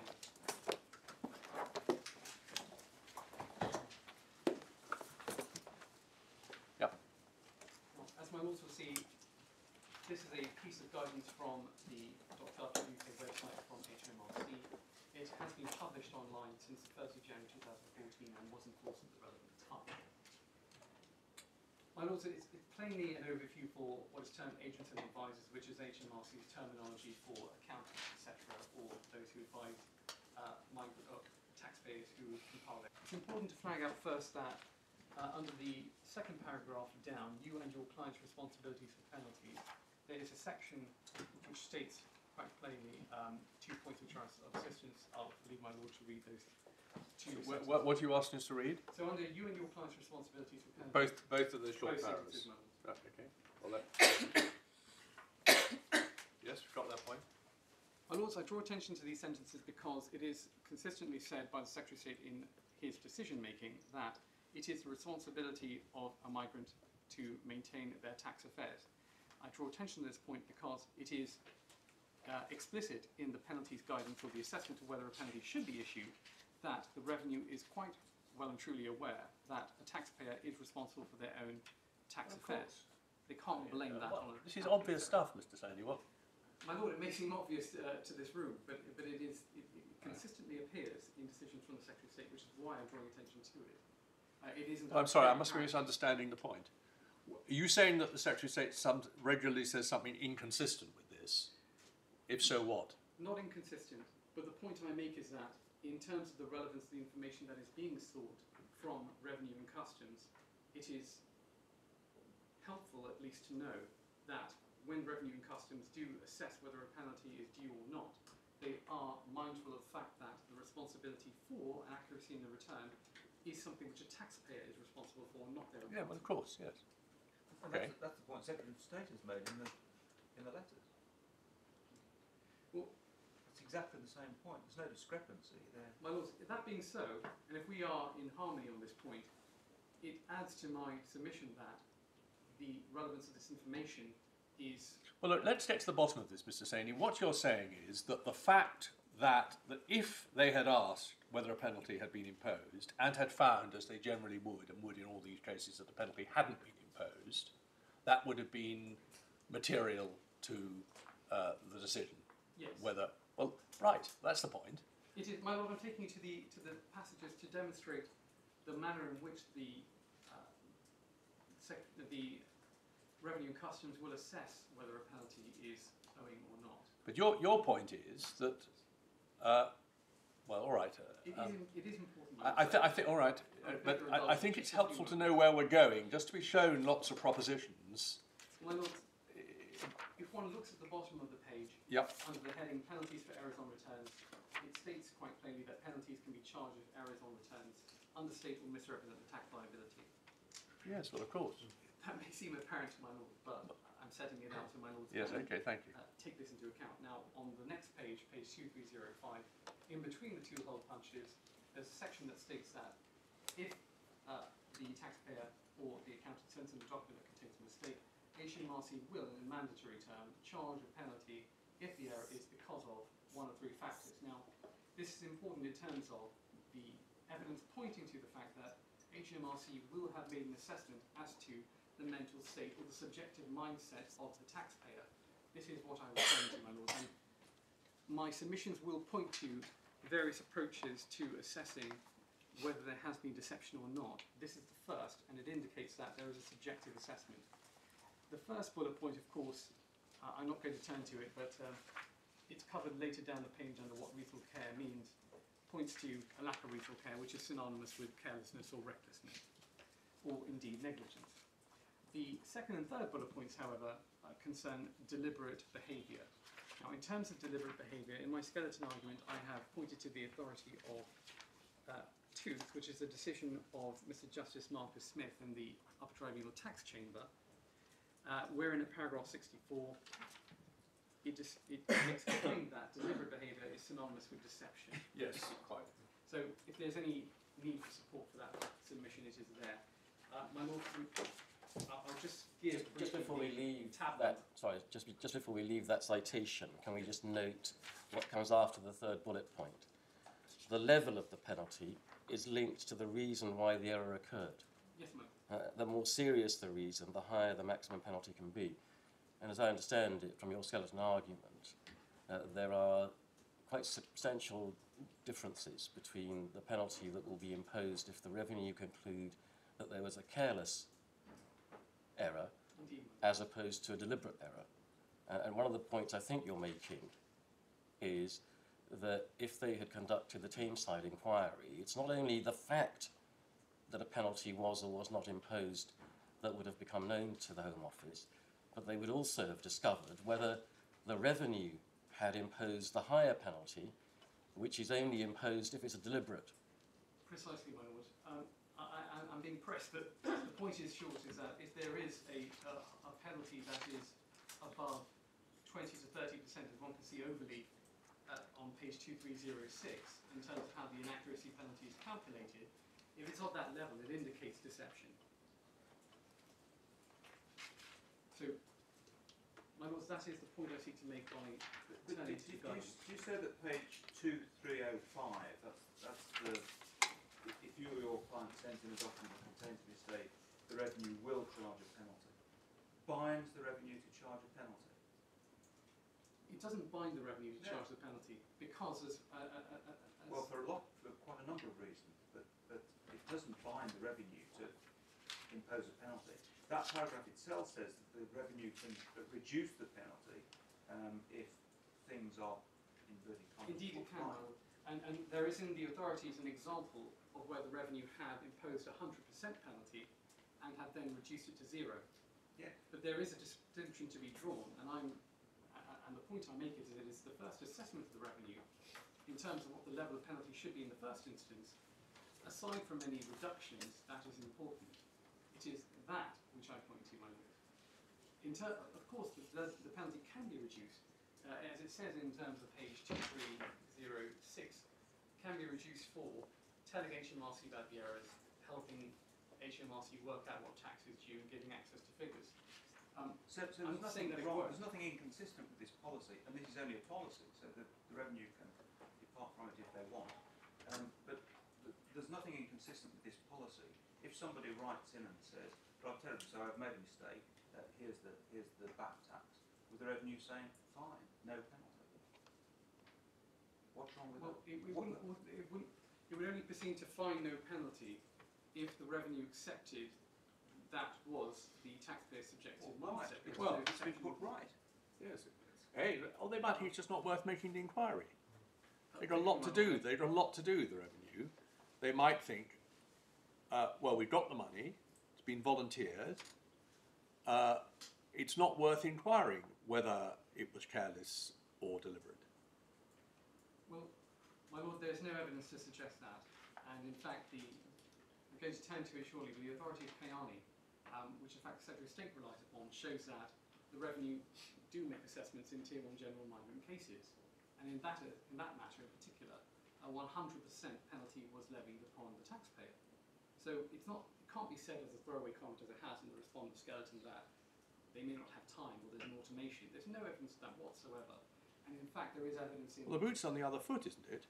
You've got to show that there is evidence that they would always inquire into every case and would make a decision. Well, yes, in that... And even then, of course, their decision wouldn't be binding on the on the Home Office. But leave that point aside. The real point is, why should we assume, from the fact that there hasn't been a penalty imposed, that the revenue have considered it and reached a deliberate decision on all the evidence before it that the mistake was innocent? Because the regime for penalties is not one which is drafted by HMRC necessarily, it arises from the Finance Act. So if my Well, let's have a look. Tab 7 of the Authority Bundle, Volume 1, I'll illustrate the point I make in terms of the primary legislation.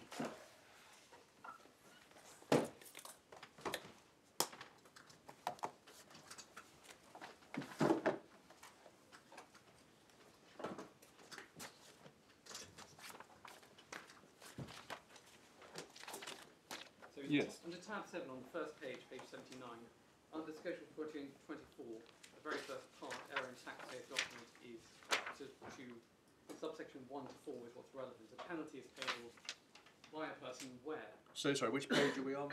So we're on page 79, error in taxpayer's document.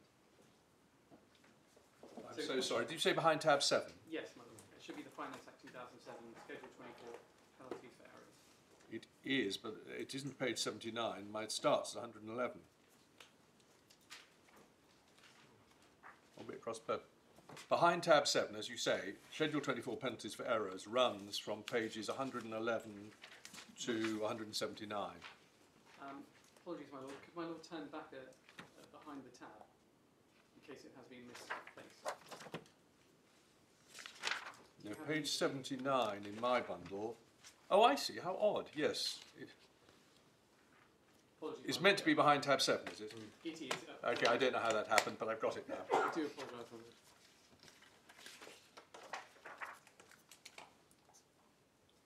Yeah, I'm sure it's not your fault. Right. Sorry, I'm now with everyone else. Quite all right, my lord. My lord, the point I seek to make is that the Finance Act 2007 is framed in the mandatory language, in that it doesn't reveal or disclose any element of disclosure here, such as the word may. A penalty is payable by a person where, and this is also set out in my skeleton argument. Well, I don't quite understand. A penalty is payable means there's a legal liability to pay. Yes. It doesn't mean there's an obligation on the revenue to demand. I mean, with respect, that's clearly right.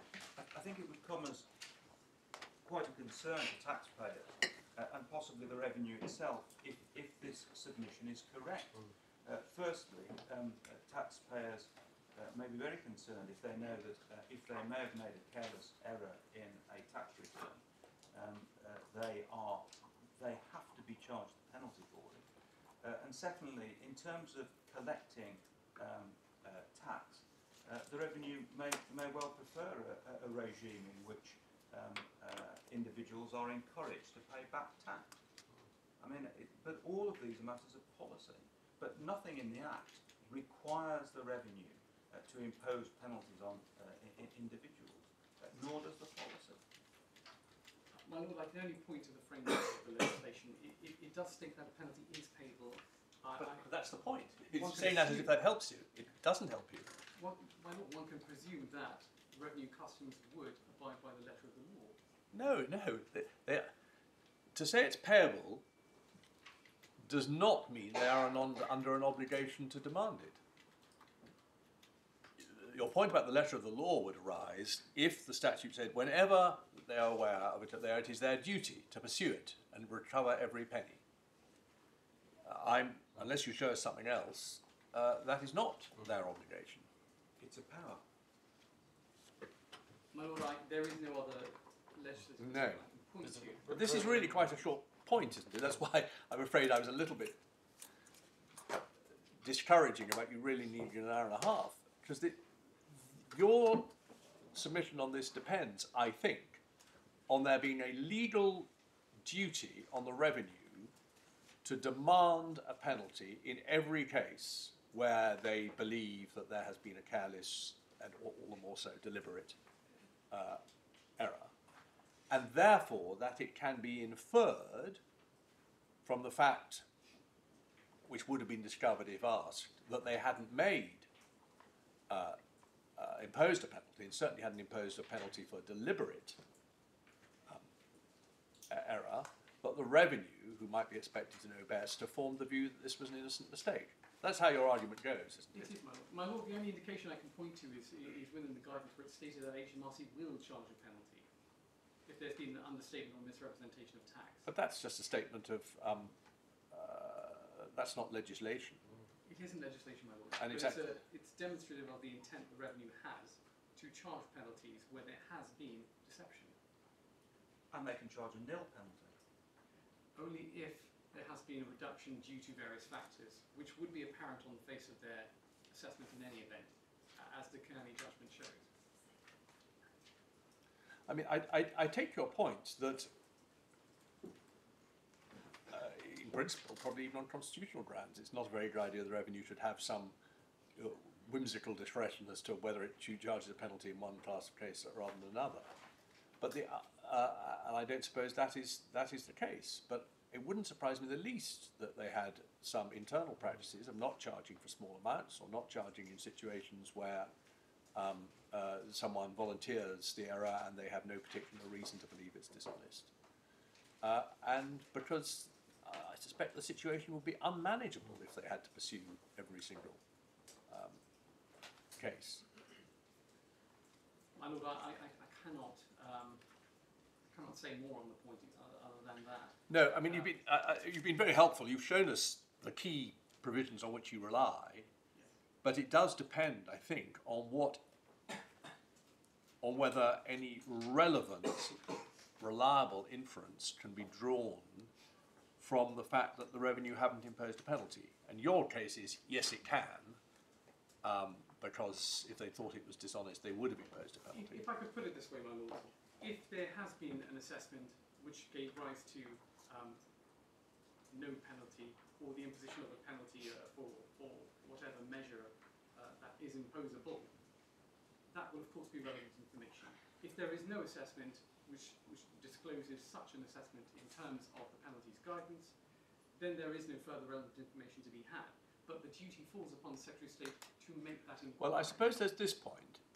Suppose there has been a penalty, but it's been deliberately calibrated at the carelessness level rather than the deliberate level, which would show, perhaps rather more than not imposing a penalty at all, that the revenue had turned their mind to whether it was deliberate or dishonest, deliberate or careless, I'm sorry.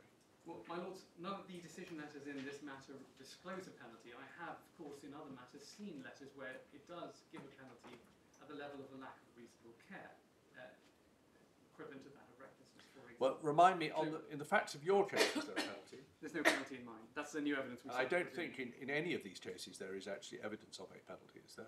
No, but the importance of the new evidence in my client's case is that the letter which he received before it was referred to a specialist team stated in terms, I can turn to this later, that this team may choose to levy a penalty upon you. So there was quite clear threat there and an implication that it has undergone that assessment before it came back as the tax being due and no penalty being imposed. That is why I say, my lord, that there is a threat of a penalty, and quite clearly, in any event, in my client's case, there was But such an assessment. suppose a case in which there has been a carelessness penalty. Yes.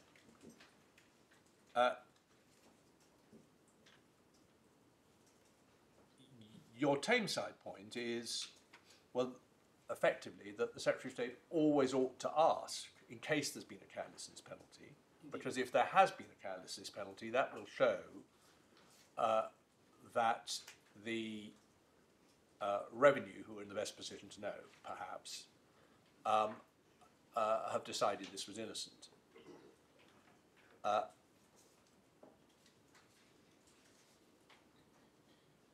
But the same result could be achieved, couldn't it, by saying that, which I appreciate is another part of the case, but suppose there was an obligation on the Secretary of State to give the migrant the opportunity to make submissions. The migrant could then say, look, I suffered a penalty and it was a carelessness penalty, and therefore I haven't acted dishonestly. Indeed. Wouldn't that achieve the same result more effectively than a general Tameside duty to check whether someone may have received a penalty, and if so, at what level? Only to the extent that the migrant may be able to extract the information from HMRC as to the penalty, or if Well, they'll know. consideration. They'll know if they paid a penalty. Well, supposing there is they don't receive a letter suggesting that it's being referred to a team which will consider issuing a penalty. That means nothing. I mean, say a letter's been received, referred to a team which will consider whether to issue a penalty, doesn't tell you anything. Well, my lord, I suppose I'm taking the Secretary of State's point, which I thought was plaguing my lord's mind moments ago, in that how can one know that there has then been an assessment where there is no penalty issued at all? Because it may have been, as my lords are suggesting, there may not have been time to even look into it, and the revenue simply accepted the tax, even though it may not be due or owing, which would be unusual. But if that is the case, and the revenue had accepted tax that wasn't due, that would be what the Secretary of State might say. But my position is that, given that there is an information exchange already established between the Home Department and Revenue and Customs, and given that it's to the extent that there are witness statements and spreadsheets and things of that nature, and all the data possible, it would be unusual to not disclose this additional factor as to whether there has been an assessment and what the outcome of the penalty was. I accept, of course, what you say, my lord, that the migrant should have the opportunity to put forward that information, and that does go That's a separate limb of the argument, I appreciate. Yeah, But anyway, sticking to your limb, you say, irrespective of any other procedural fairness point, the Secretary of State should always ask whether a penalty has been imposed, and if so, at what level, because that may affect their 3225 decision. Indeed. And you pointed out the Secretary of State is certainly in a position to ask, because it asks for all the other information and gets help when it requires it. That's really the point, isn't it? We'll have to think, yes. Because, and the reason I was pointing to the guidance and the paragraph on what reasonable care means at this term, is for the importance that it says that reasonable care is different according to each client's circumstances and opinions. Yes, of course. So that is important in terms of the HMRC not merely assessing the mindset, but also being mindful of whether it's a layperson such as my client in this field. Well, So we've slightly rushed you to get to the heart of the point, but that is the heart of the point. Is there any more you need to say about it?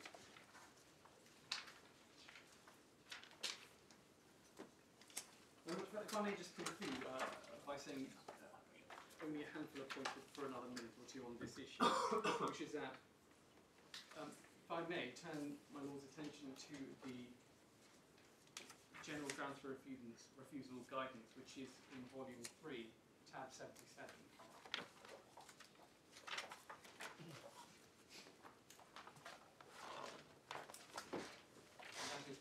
2165 internally of the authorities. This is the same guidance as my earlier friend referred you to earlier. I simply point to 2165, did you say? 2165 is where it starts. 2167 and overleaf is the relevant section, which is entitled "What we need to check for," and more importantly, halfway down, where to check for evidence. Now, this passage here clearly establishes that there may be other information that's helpful.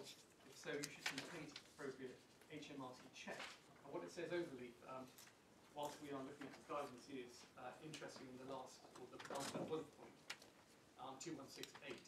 You must consider if there are any human rights elements, such as the right to family life. Now, I simply flag that up because it's a point that my learner friend may not have had the time to cover. So the guidance does suggest that checks should be made with HMRC. But the checks are made with HMRC. Your point is they should go further than they are. Than they do. Yes. But turning then to the point of, if I can tie all these threads together, given that the question at stake according to the review, according to the Secretary of State's skeleton argument is, has HMRC been misled by a migrant in their tax returns? That, as I've already shown, is not a question which is best answered by 3222 in terms of a previous application showing falsity, or necessarily 3225, which is the best fit, because this is an area of expertise that does not normally fall under immigration control. And the point I make, my lords, is that this question is best answered by the Revenue and Customs to the discrete extent that it will affect the 3225 consideration. I'm not suggesting it's going to be dispositive entirely, but it is certainly relevant at the very least to the question being asked, which is, has HMRC been misled?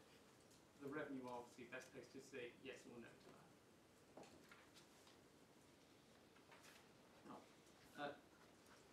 My learned friends already covered a great deal of the tax authorities I was going to touch upon, so I won't repeat those submissions. Just on the OG case, before leaving this area, which is in the third volume of the authorities, tab 57.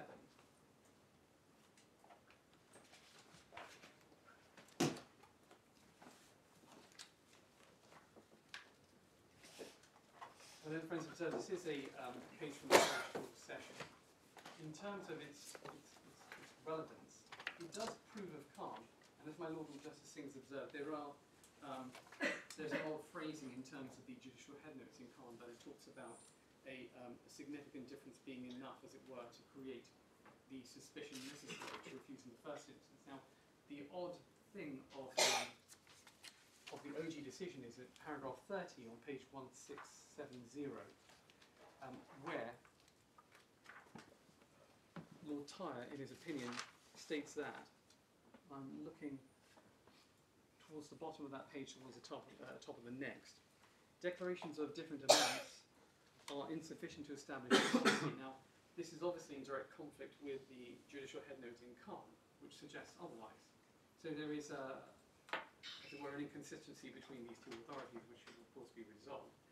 Paragraph 30 also suggests that Secretary of State should consider whether the error is inadvertent or whether it's intentional. Now, that again points to a subjective mindset being part of the consideration process.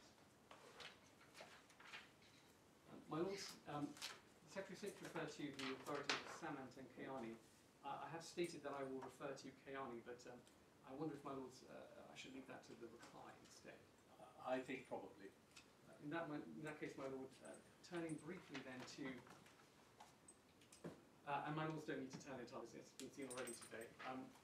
The other authority, my Lords, I rely upon in my dissemination of the relevant tax jurisprudence is that of Ivy versus Gameton Casinos. And the purport of that, my Lords, as we've already seen, is that there is a two-stage approach. But the first, obviously, is the subjective mindset, then considered from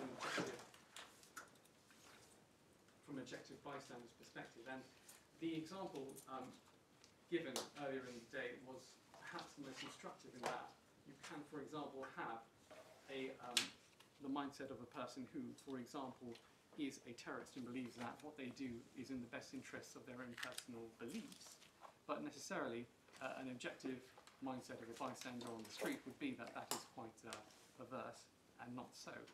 So it is that sort of contrast that I say the IE versus Genting casinos is looking for. It's not something more subtle than that. The answer will be fairly obvious when it looks at you in the face.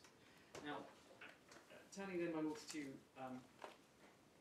the second topic, the third topic I was going to talk about was the issues in my client's case of procedural fairness and the... Well, I don't think you were. I don't. Just so I can be clear, you told us that deal with the academicness point, the interactions of Secretary of State with ATMRC, Tameside, the penalties regime, and then paras 19.1 and K. We've dealt with the first four. Is this an extra point? It's part of the 19.1 and K. Oh, I see. Okay. Forgive me. No, it doesn't matter. I just wanted to make sure I knew where we were going. So, well, also, it would be helpful to have the third volume of the Consolidated Appeal Bundle to hand, in that I'm going to refer to various parts of my client's application. Do you need to remind us what paras 19.1 and K are? Sorry, Robert. Do you want to tell us what paras 19.1 and K are? Paragraphs 19.1 and K, my lord, are the relevant paragraphs in the rules which discuss in tab... Just show us where they are. Give me one moment.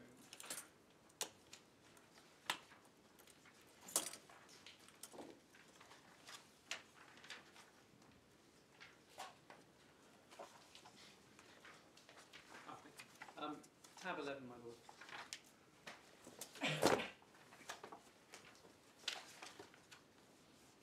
Which? Under tab 11 on page 224 to 225, my lords can see the assessment that can take place in an application for settlement as a point of state migrant. And under Sorry, no, wait, I'm confused. Page 222 in our bundle starts with being part of 245D, which I don't think is relevant to anything for our purposes. Then we skip to 223. We've skipped 300 pages on, or 200 pages on in the rules. This is para 19 of what? Paragraph 19 of Appendix A of the Immigration Rules. Apologies, my lord, I should have a separate tab. It doesn't matter, no, I just want to, okay. So 223 is where paragraph 19 of Appendix A commences.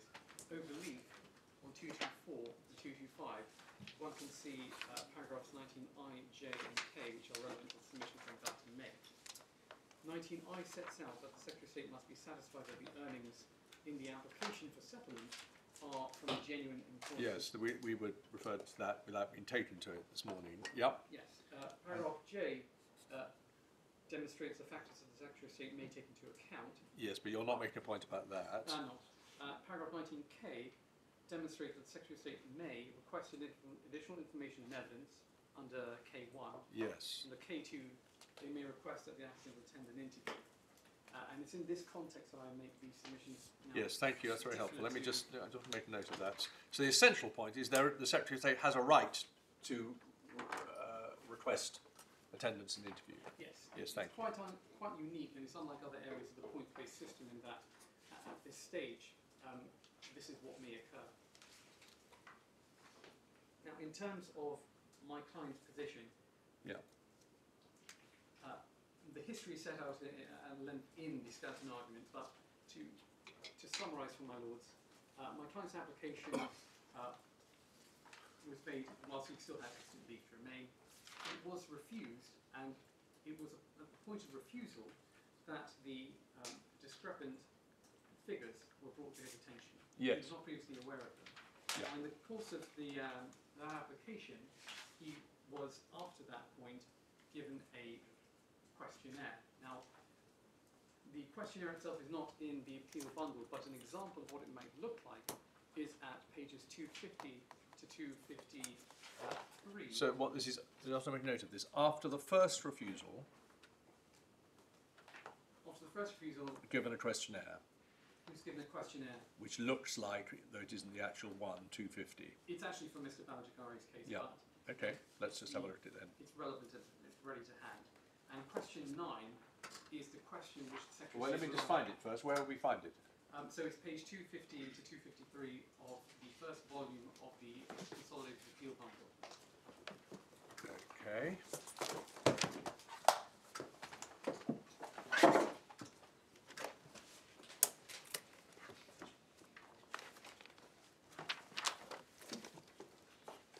Yes. And on page 252, my lord, that is the question which the Secretary of State relied upon as putting the applicant Yes. on notice. Well, we were told about this by Mr. Biggs without actually being taken to it. Yes. And the point I make by drawing my lord's attention to that, it's a fairly innocuous question. Yeah. Are you satisfied with your self-assessment tax returns? Unless you knew there was something to be unsatisfied about, you'd always say Well, yes. I'm slightly puzzled. Surely the first refusal would have already told him there was a problem. Are you sure you've told us correctly that this form was only served on him after the first refusal?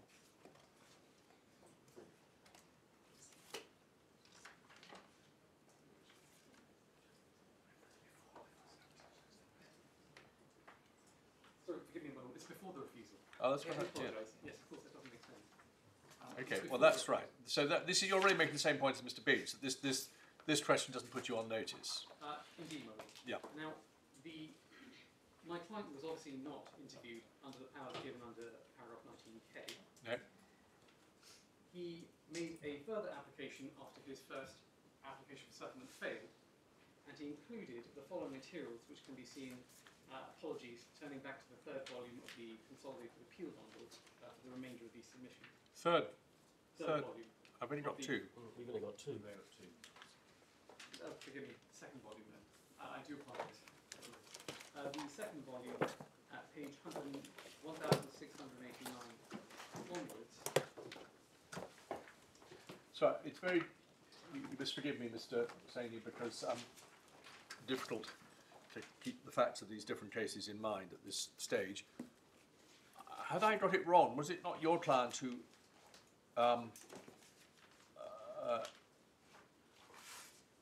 brought judicial review proceedings? He did. I'm coming to that. Oh, I see.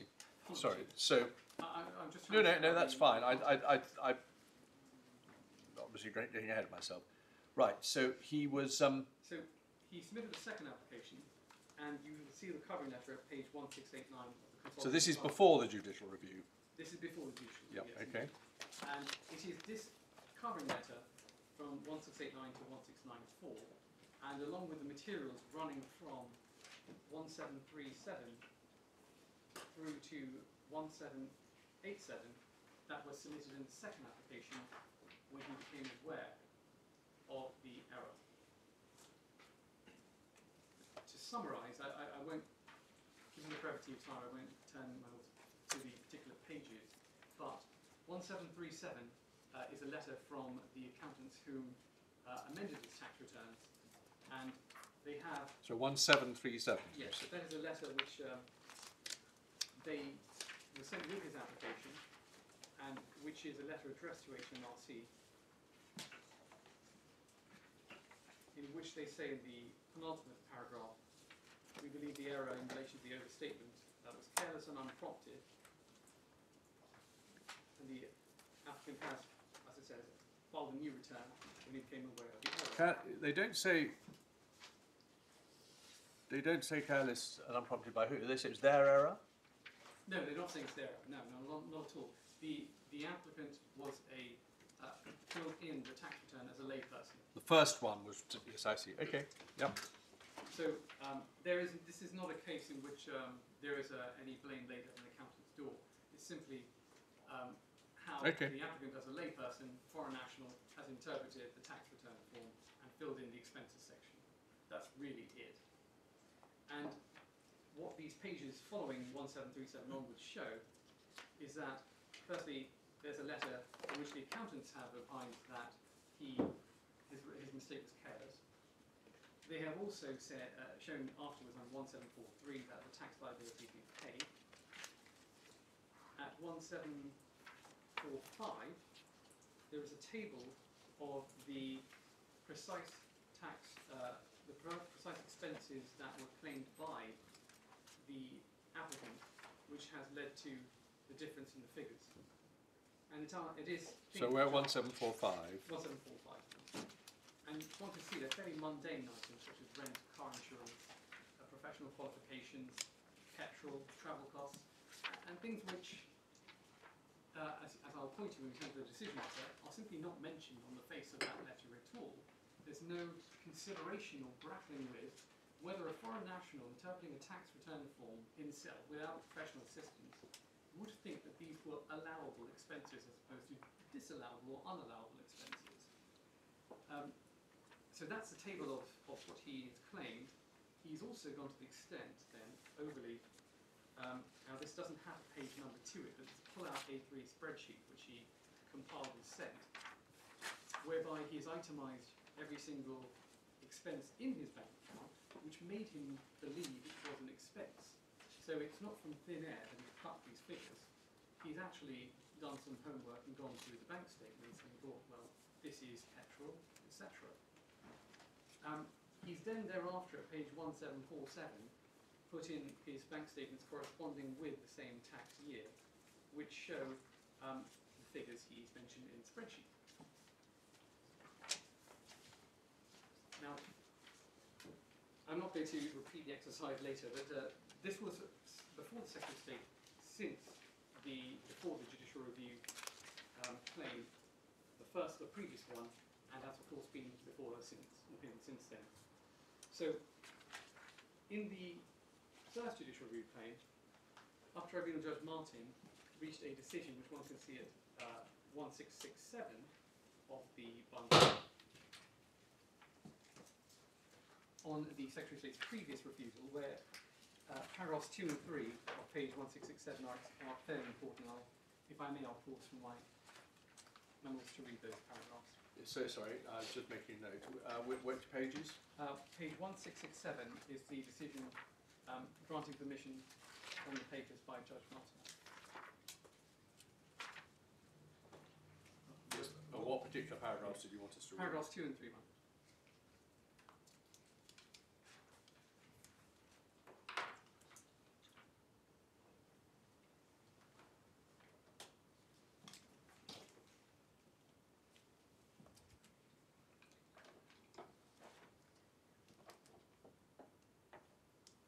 Sorry.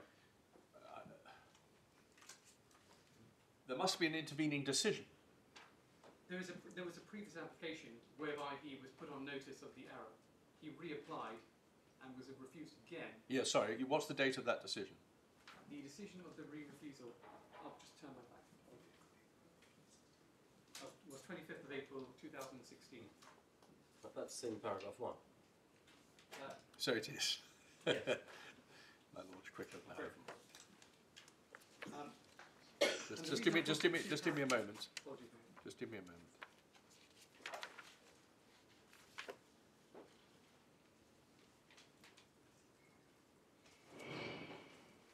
Yes, I see. So the Secretary of State was given all this material you were taking us through before, a few days before the decision, and made the decision very quickly. Yes, ma'am. Yeah. Okay. So the UT gives permission, as we see at 1667. And the reason I draw attention to the grant of permission is because it says that the reasons are she's relied too heavily on her earlier decision and hasn't given proper scrutiny to the document submission. Now, this is the reason I point to this is because this is somewhat unique to this judicial Yes, review quite. claim, No, it's a that, special case. This was then subject of a consent order whereby the previous judicial review was settled, and in the course of settling the judicial review, my client then sent in his SA 302s, but more importantly, his tax year overviews, which are at page 1796 to 1804. Again, sorry, page references again? 1796 to 1804 are the tax year overview. So he submitted those as well as his SA 302s, but the importance of the tax year overview is that one can see from page 1799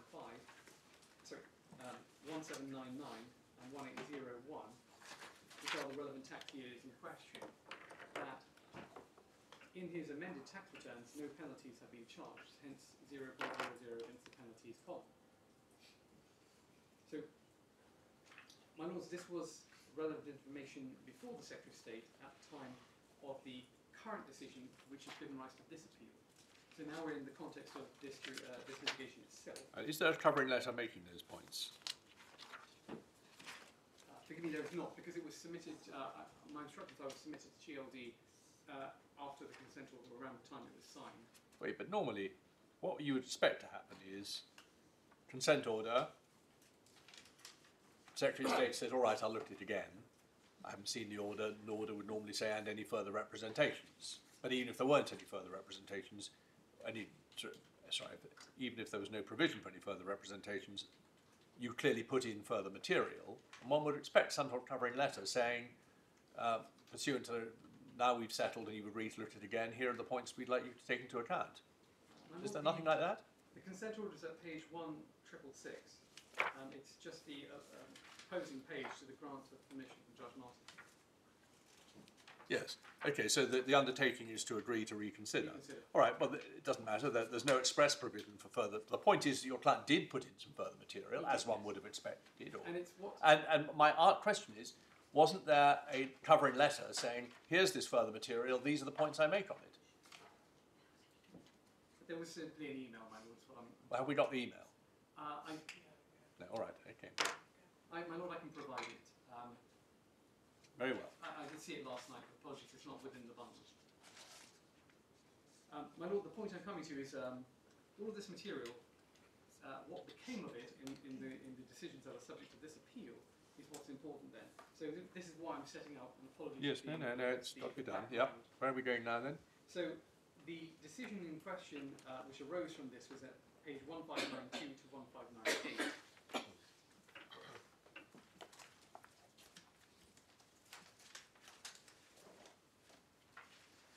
And the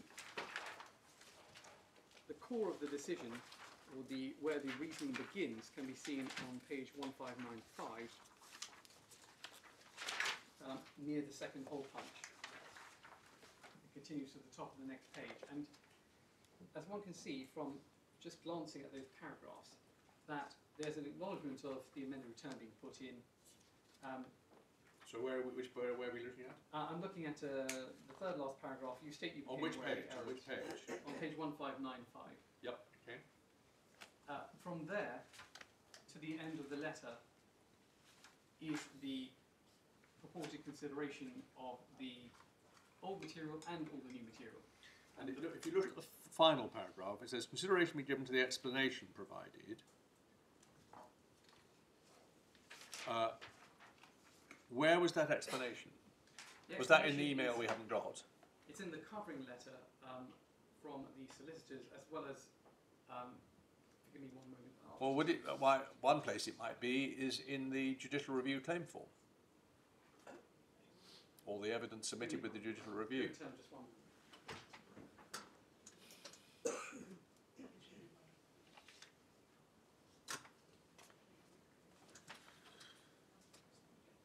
My lord, yes, I'm told by my solicitor and the appellant himself that it was in the judicial review claim form. And Have we got that? My lord, yes, it's in the bundle. Where?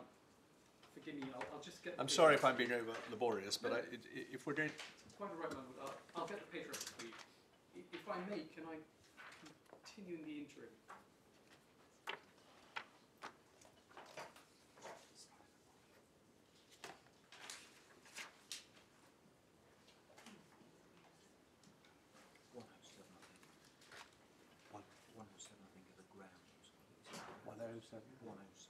Oh, sorry. Internal 107.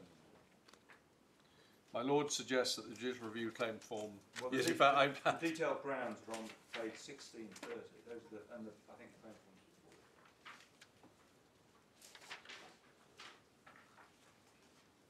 Yes, there's quite. I mean, in fact, now see, I did actually look at this last night. Yes, there is. I'm yes, and indeed, on the bottom left-hand side, or bottom of page 1632, one can see the list of allowable expenses in detail are copied there. And there is also, in fact, an email at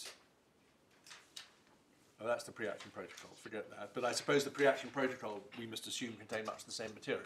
Yes. It does, Madam. One can see Yes. from page 1640 that it contains a lot of the same. Okay. Well, there's no need for us to look at that now, but that's been very helpful. We know where to find it. Yes. So what were you trying to get to? Well, what I was trying to get to is that there is no assessment therein of, firstly, and quite importantly, the subjective mind state of the lay applicant or taxpayer filling in this self-assessment form. I don't seek to stress the point, but I don't believe I could overstress it, that he's a foreign national. This is an alien tax system. He is filling it in himself, and these are the answers he's giving to expenses. How long have you been in the country? At that point in time, I believe, at the point in time of filling the form, 4 years at that time. And running a business during that time?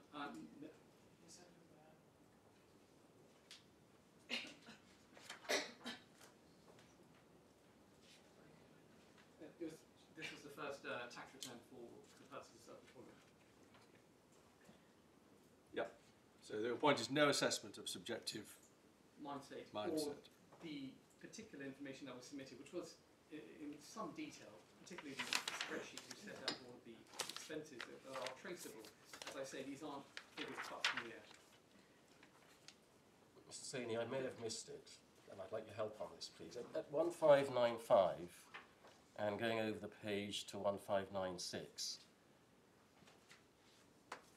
Yes, ma'am. does the Secretary of State's decision letter ever actually say that he concluded that your client had been deceitful or dishonest? No, my lord, of course not. It simply says that it does at the top. You say, of course not, but he does in all the other letters. Yes. My lord, I've seen a variety of letters. In this particular case, it's always been the case that that accusation has not been made. It's simply that the action of declaring different amounts of income led to the conclusion that it would be undesirable for him to remain here. This may or may not be significant in the end, but can we look, please, at the first paragraph on 1596, because that seems to be, subject to what the Secretary of State submits later, the kernel of the reasoning. And some of it is similar to the reasoning we saw in the other case, and as my lord has observed, what we saw in the other case is actually pretty much the same as what we see in the remaining two decision letters before us. But this one is slightly different because it doesn't make any reference to being deceitful or dishonest. But otherwise, the steps in the reasoning appear to be similar, concluding that a refusal under paragraph 3225 is justified. Yes, my lord. My lord will forgive me if I didn't flag it up as something glaringly obvious. It's because it is pro forma template wording that I've seen in a multitude of such decisions.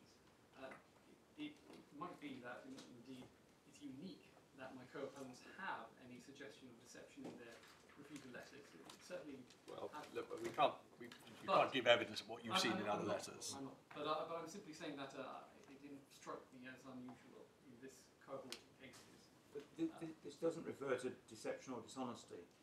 It does, the paragraph to which my lord refers, does refer to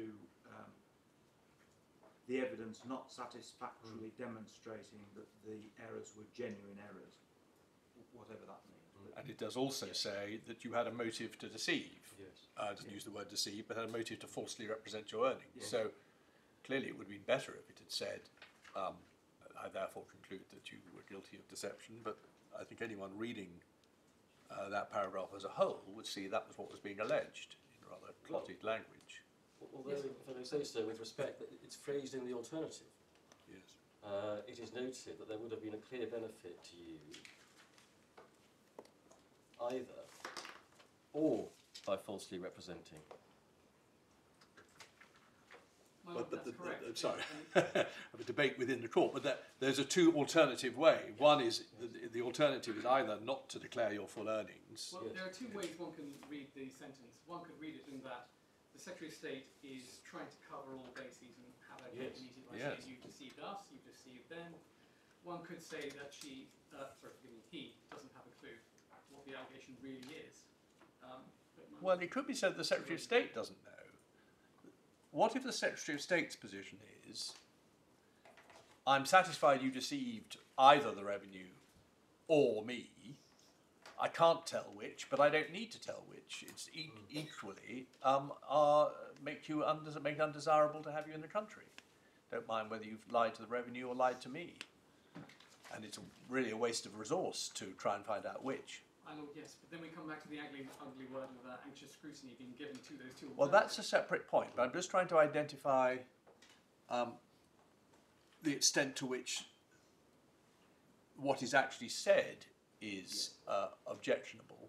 And I'm putting to you, and it's not the best drafted paragraph, certainly, but I'm putting to you that the paragraph as a whole does convey that the Secretary of State has formed the view that you lied either to the revenue or to him or her, as it then was, and either way that makes it undesirable for you to be given leave to remain. Isn't that sufficiently clear? It does convey that message, yes, if I can say that. But that's putting it at its highest. That's all it really does convey. It's the assessment, moreover, that is what is lacking here, rather than the overall message in lights. And the final piece of the this jigsaw is then the administrative review outcome, which is at page 1643 to 1648. And this is the maintenance of the previous decision we have just seen in detail. So the key passage which I have flagged up in the Skeleton argument is on page 1644, and this is the second last paragraph. And what the appellant takes most umbrage with is the fourth line from the end, or the penultimate sentence that starts. I'm so sorry, again, I've just been making a note. Where's the, which page? 1644, yep. Penultimate paragraph, penultimate sentence of that paragraph, or fourth line from the end of that penultimate paragraph. And the sentence that starts, the SSHD agreed to reconsider the case, but as with any reconsideration, no new evidence is introduced. It is therefore entirely unsurprising that, based on exactly the same evidence, another caseworker evaluating your case has arrived at the same conclusions. This is important because, as I've already highlighted, the tax year overviews in the SA 302s were submitted as part of the reconsideration. It's been said here in black and white that they haven't been looked at. That is obviously a flaw, therefore, in the evidence that was before. I'd be wrong to say, looks at the Secretary of State's confusing two different things. An administrative review, we've been shown, of this kind, he or she doesn't look at any fresh evidence. But the reconsideration, which was an ad hoc agreement to settle the JR proceedings, no reason whatever why they shouldn't introduce fresh evidence, and they did. Indeed. Yes. I have, there is one item I would hand up, my lords, which is the reconsideration guidance, which gives the last word on this matter. Forgive me, my lords. Just find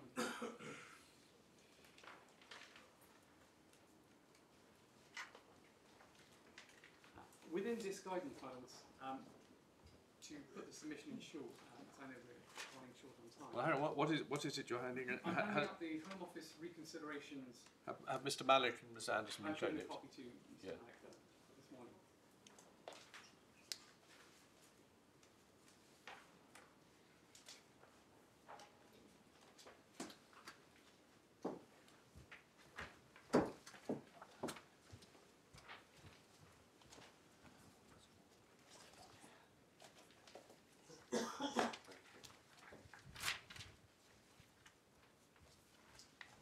My lords, forgive me. I'll just take you straight to the relevant pages. There are only two, mostly, in this document. They are page 24 and 45, to give as complete a picture as possible. Now, page 24 is under the heading "Considering a Reconsideration." What sort of reconsideration is this? Well, my lord, this guidance applies to all what are termed reconsiderations. If one looks, Yes, but I just don't know what they mean by reconsideration. It may well, does it have some special meaning, or does it just mean any time you look again at a case? This is a reconsideration because of a tacit acceptance in judicial review that the first consideration wasn't adequate. The definition of a reconsideration is on page 6 of 47. A reconsideration is a review by the Home Office of a decision made on an application for, and it covers indefinite leave to remain. That's simply the definition there. Turning from there. That's not a review. It doesn't say what kind of review. It's simply the definition of what. Well, I think. Oh right. Understood to be Okay.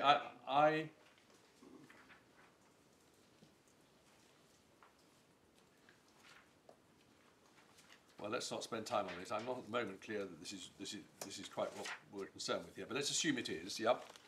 So page 24. What's the point? Page 24. The point, my lords, is that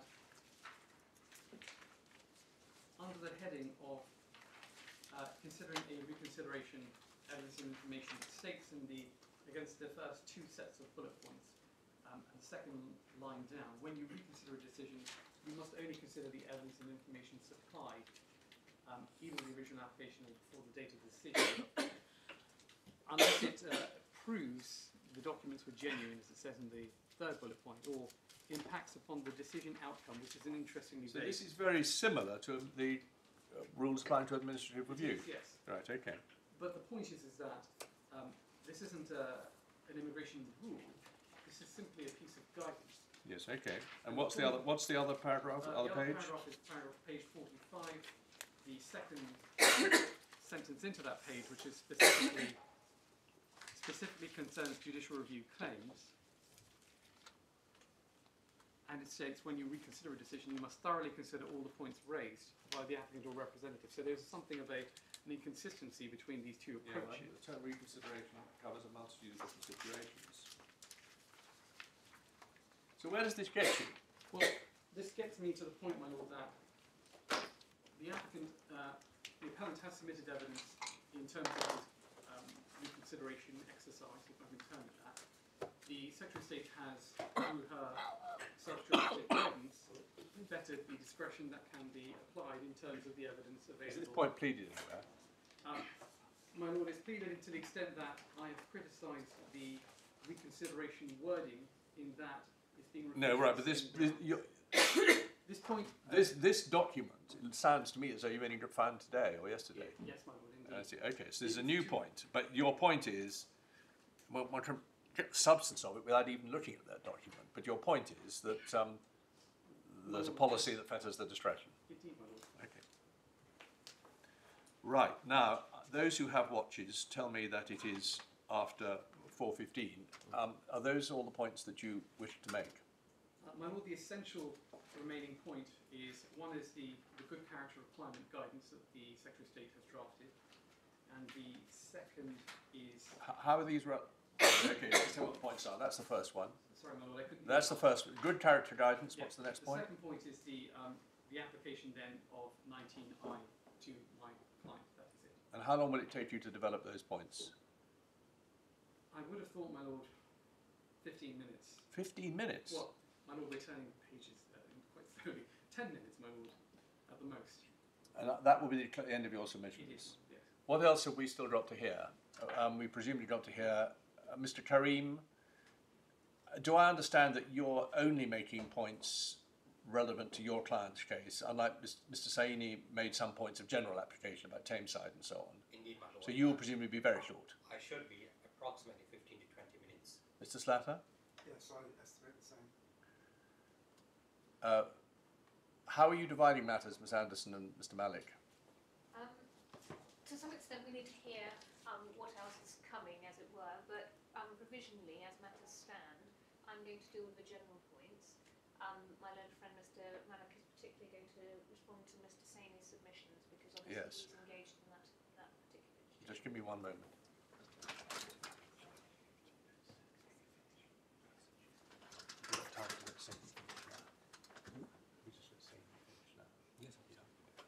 Very well, Mr. Saini.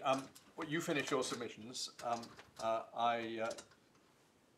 I'm sorry if I sounded surprised. If they take 15 minutes, they'll take 15 minutes, but I don't think they should, from what I understand them to be. Yeah. That is a very sincere.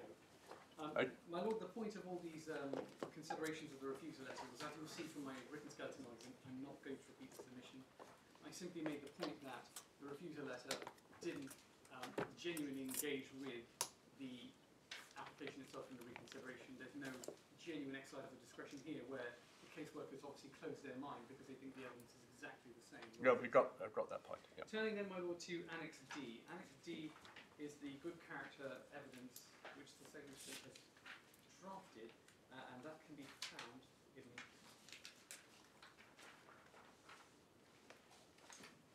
apologies, my Lord.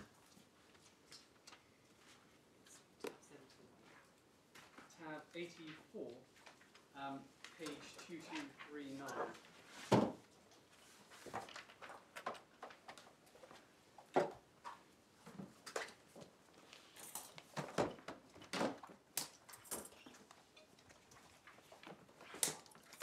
So sorry, which bundle are we in? Volume 3 of the authorities, tab 84.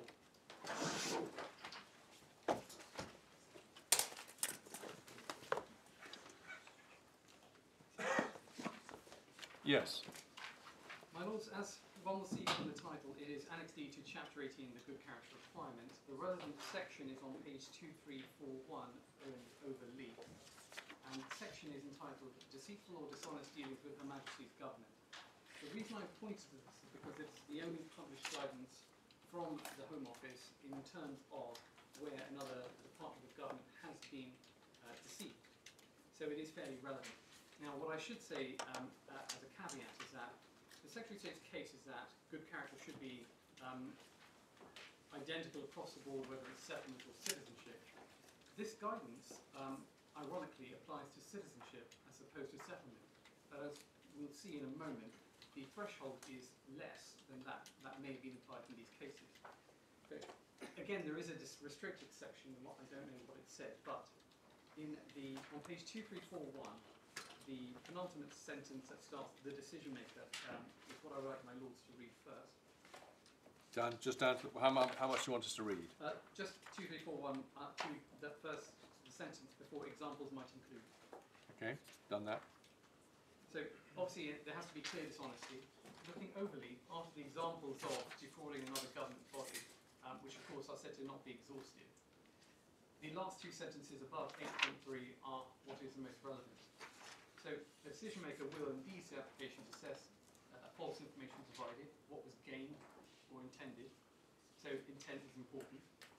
And finally, the decision maker will not normally refuse because the person's made a genuine mistake here on an application form, or importantly, because they claim something to which they reasonably believe or were advised they were entitled. And the point I make here is that, again, we're looking at the subjective mindset of an applicant as to whether they have a reasonable belief they were entitled to claim something that they did, as opposed to this being genuine deception of another government department.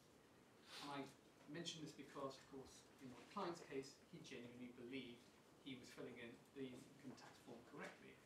Others might say that they were genuinely advised by the accountant that the tax returns were correct, but it is of broad application. And forgive me for being hurried, but that takes me to the final point, which is the assessment of paragraph 19I in my client's case. As stated at paragraph, I'm going to refer to, in the course of these submissions, to the skeleton argument of the Secretary of State, and also to the relevant decision page in my client's decision letter.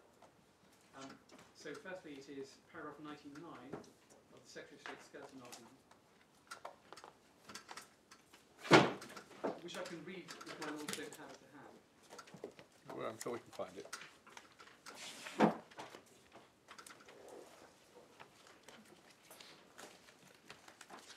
Speak for myself, I have it. Yes. My Lords, it is the paragraph itself makes clear that the Secretary of State will award no points and will refuse if an application, if he's not satisfied as being a genuine applicant's claimed earnings. Now, in my client's case, one can see, and is inconsistent with that, on page 1596 of the bundle, which is the relevant page of his decision letter, which is the page that our Lord Justice Singh was referring to earlier in the paragraph at the top of that page. One can see from this page, and approximately halfway down the page, there is a paragraph that starts, your application for indefinite leave to remain has also been considered under paragraph 245CD.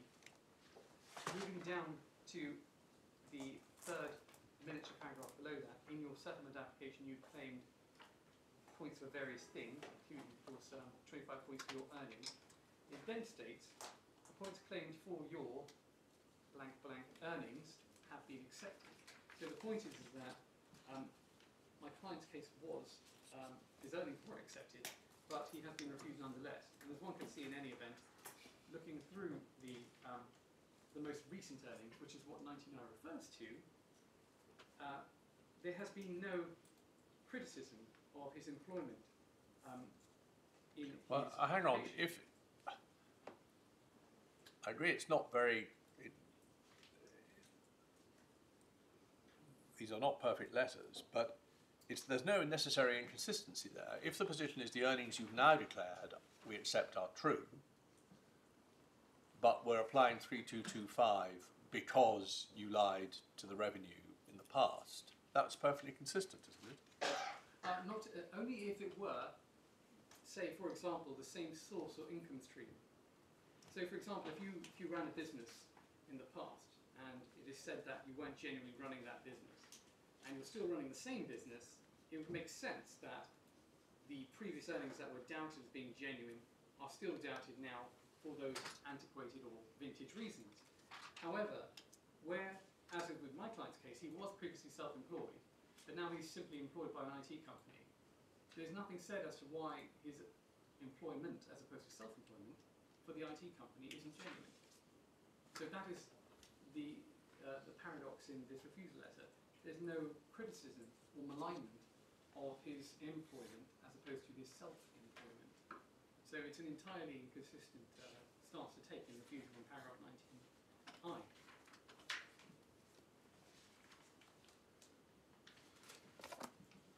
I believe, pause to check before I may say this.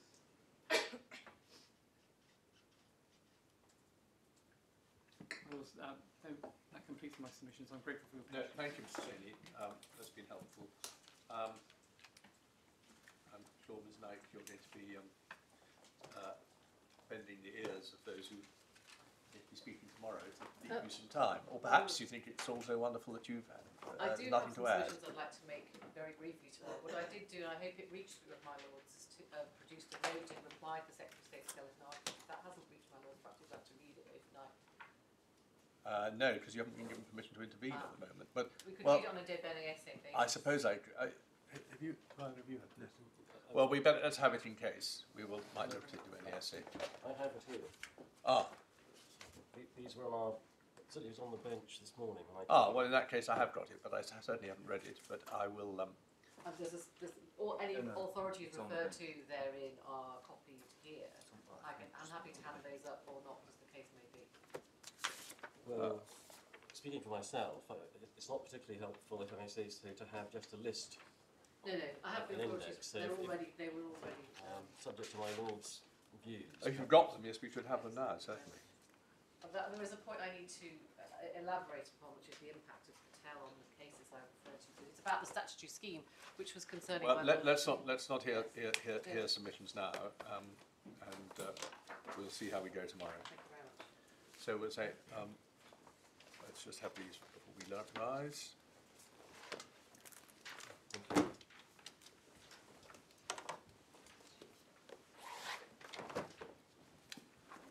10:30.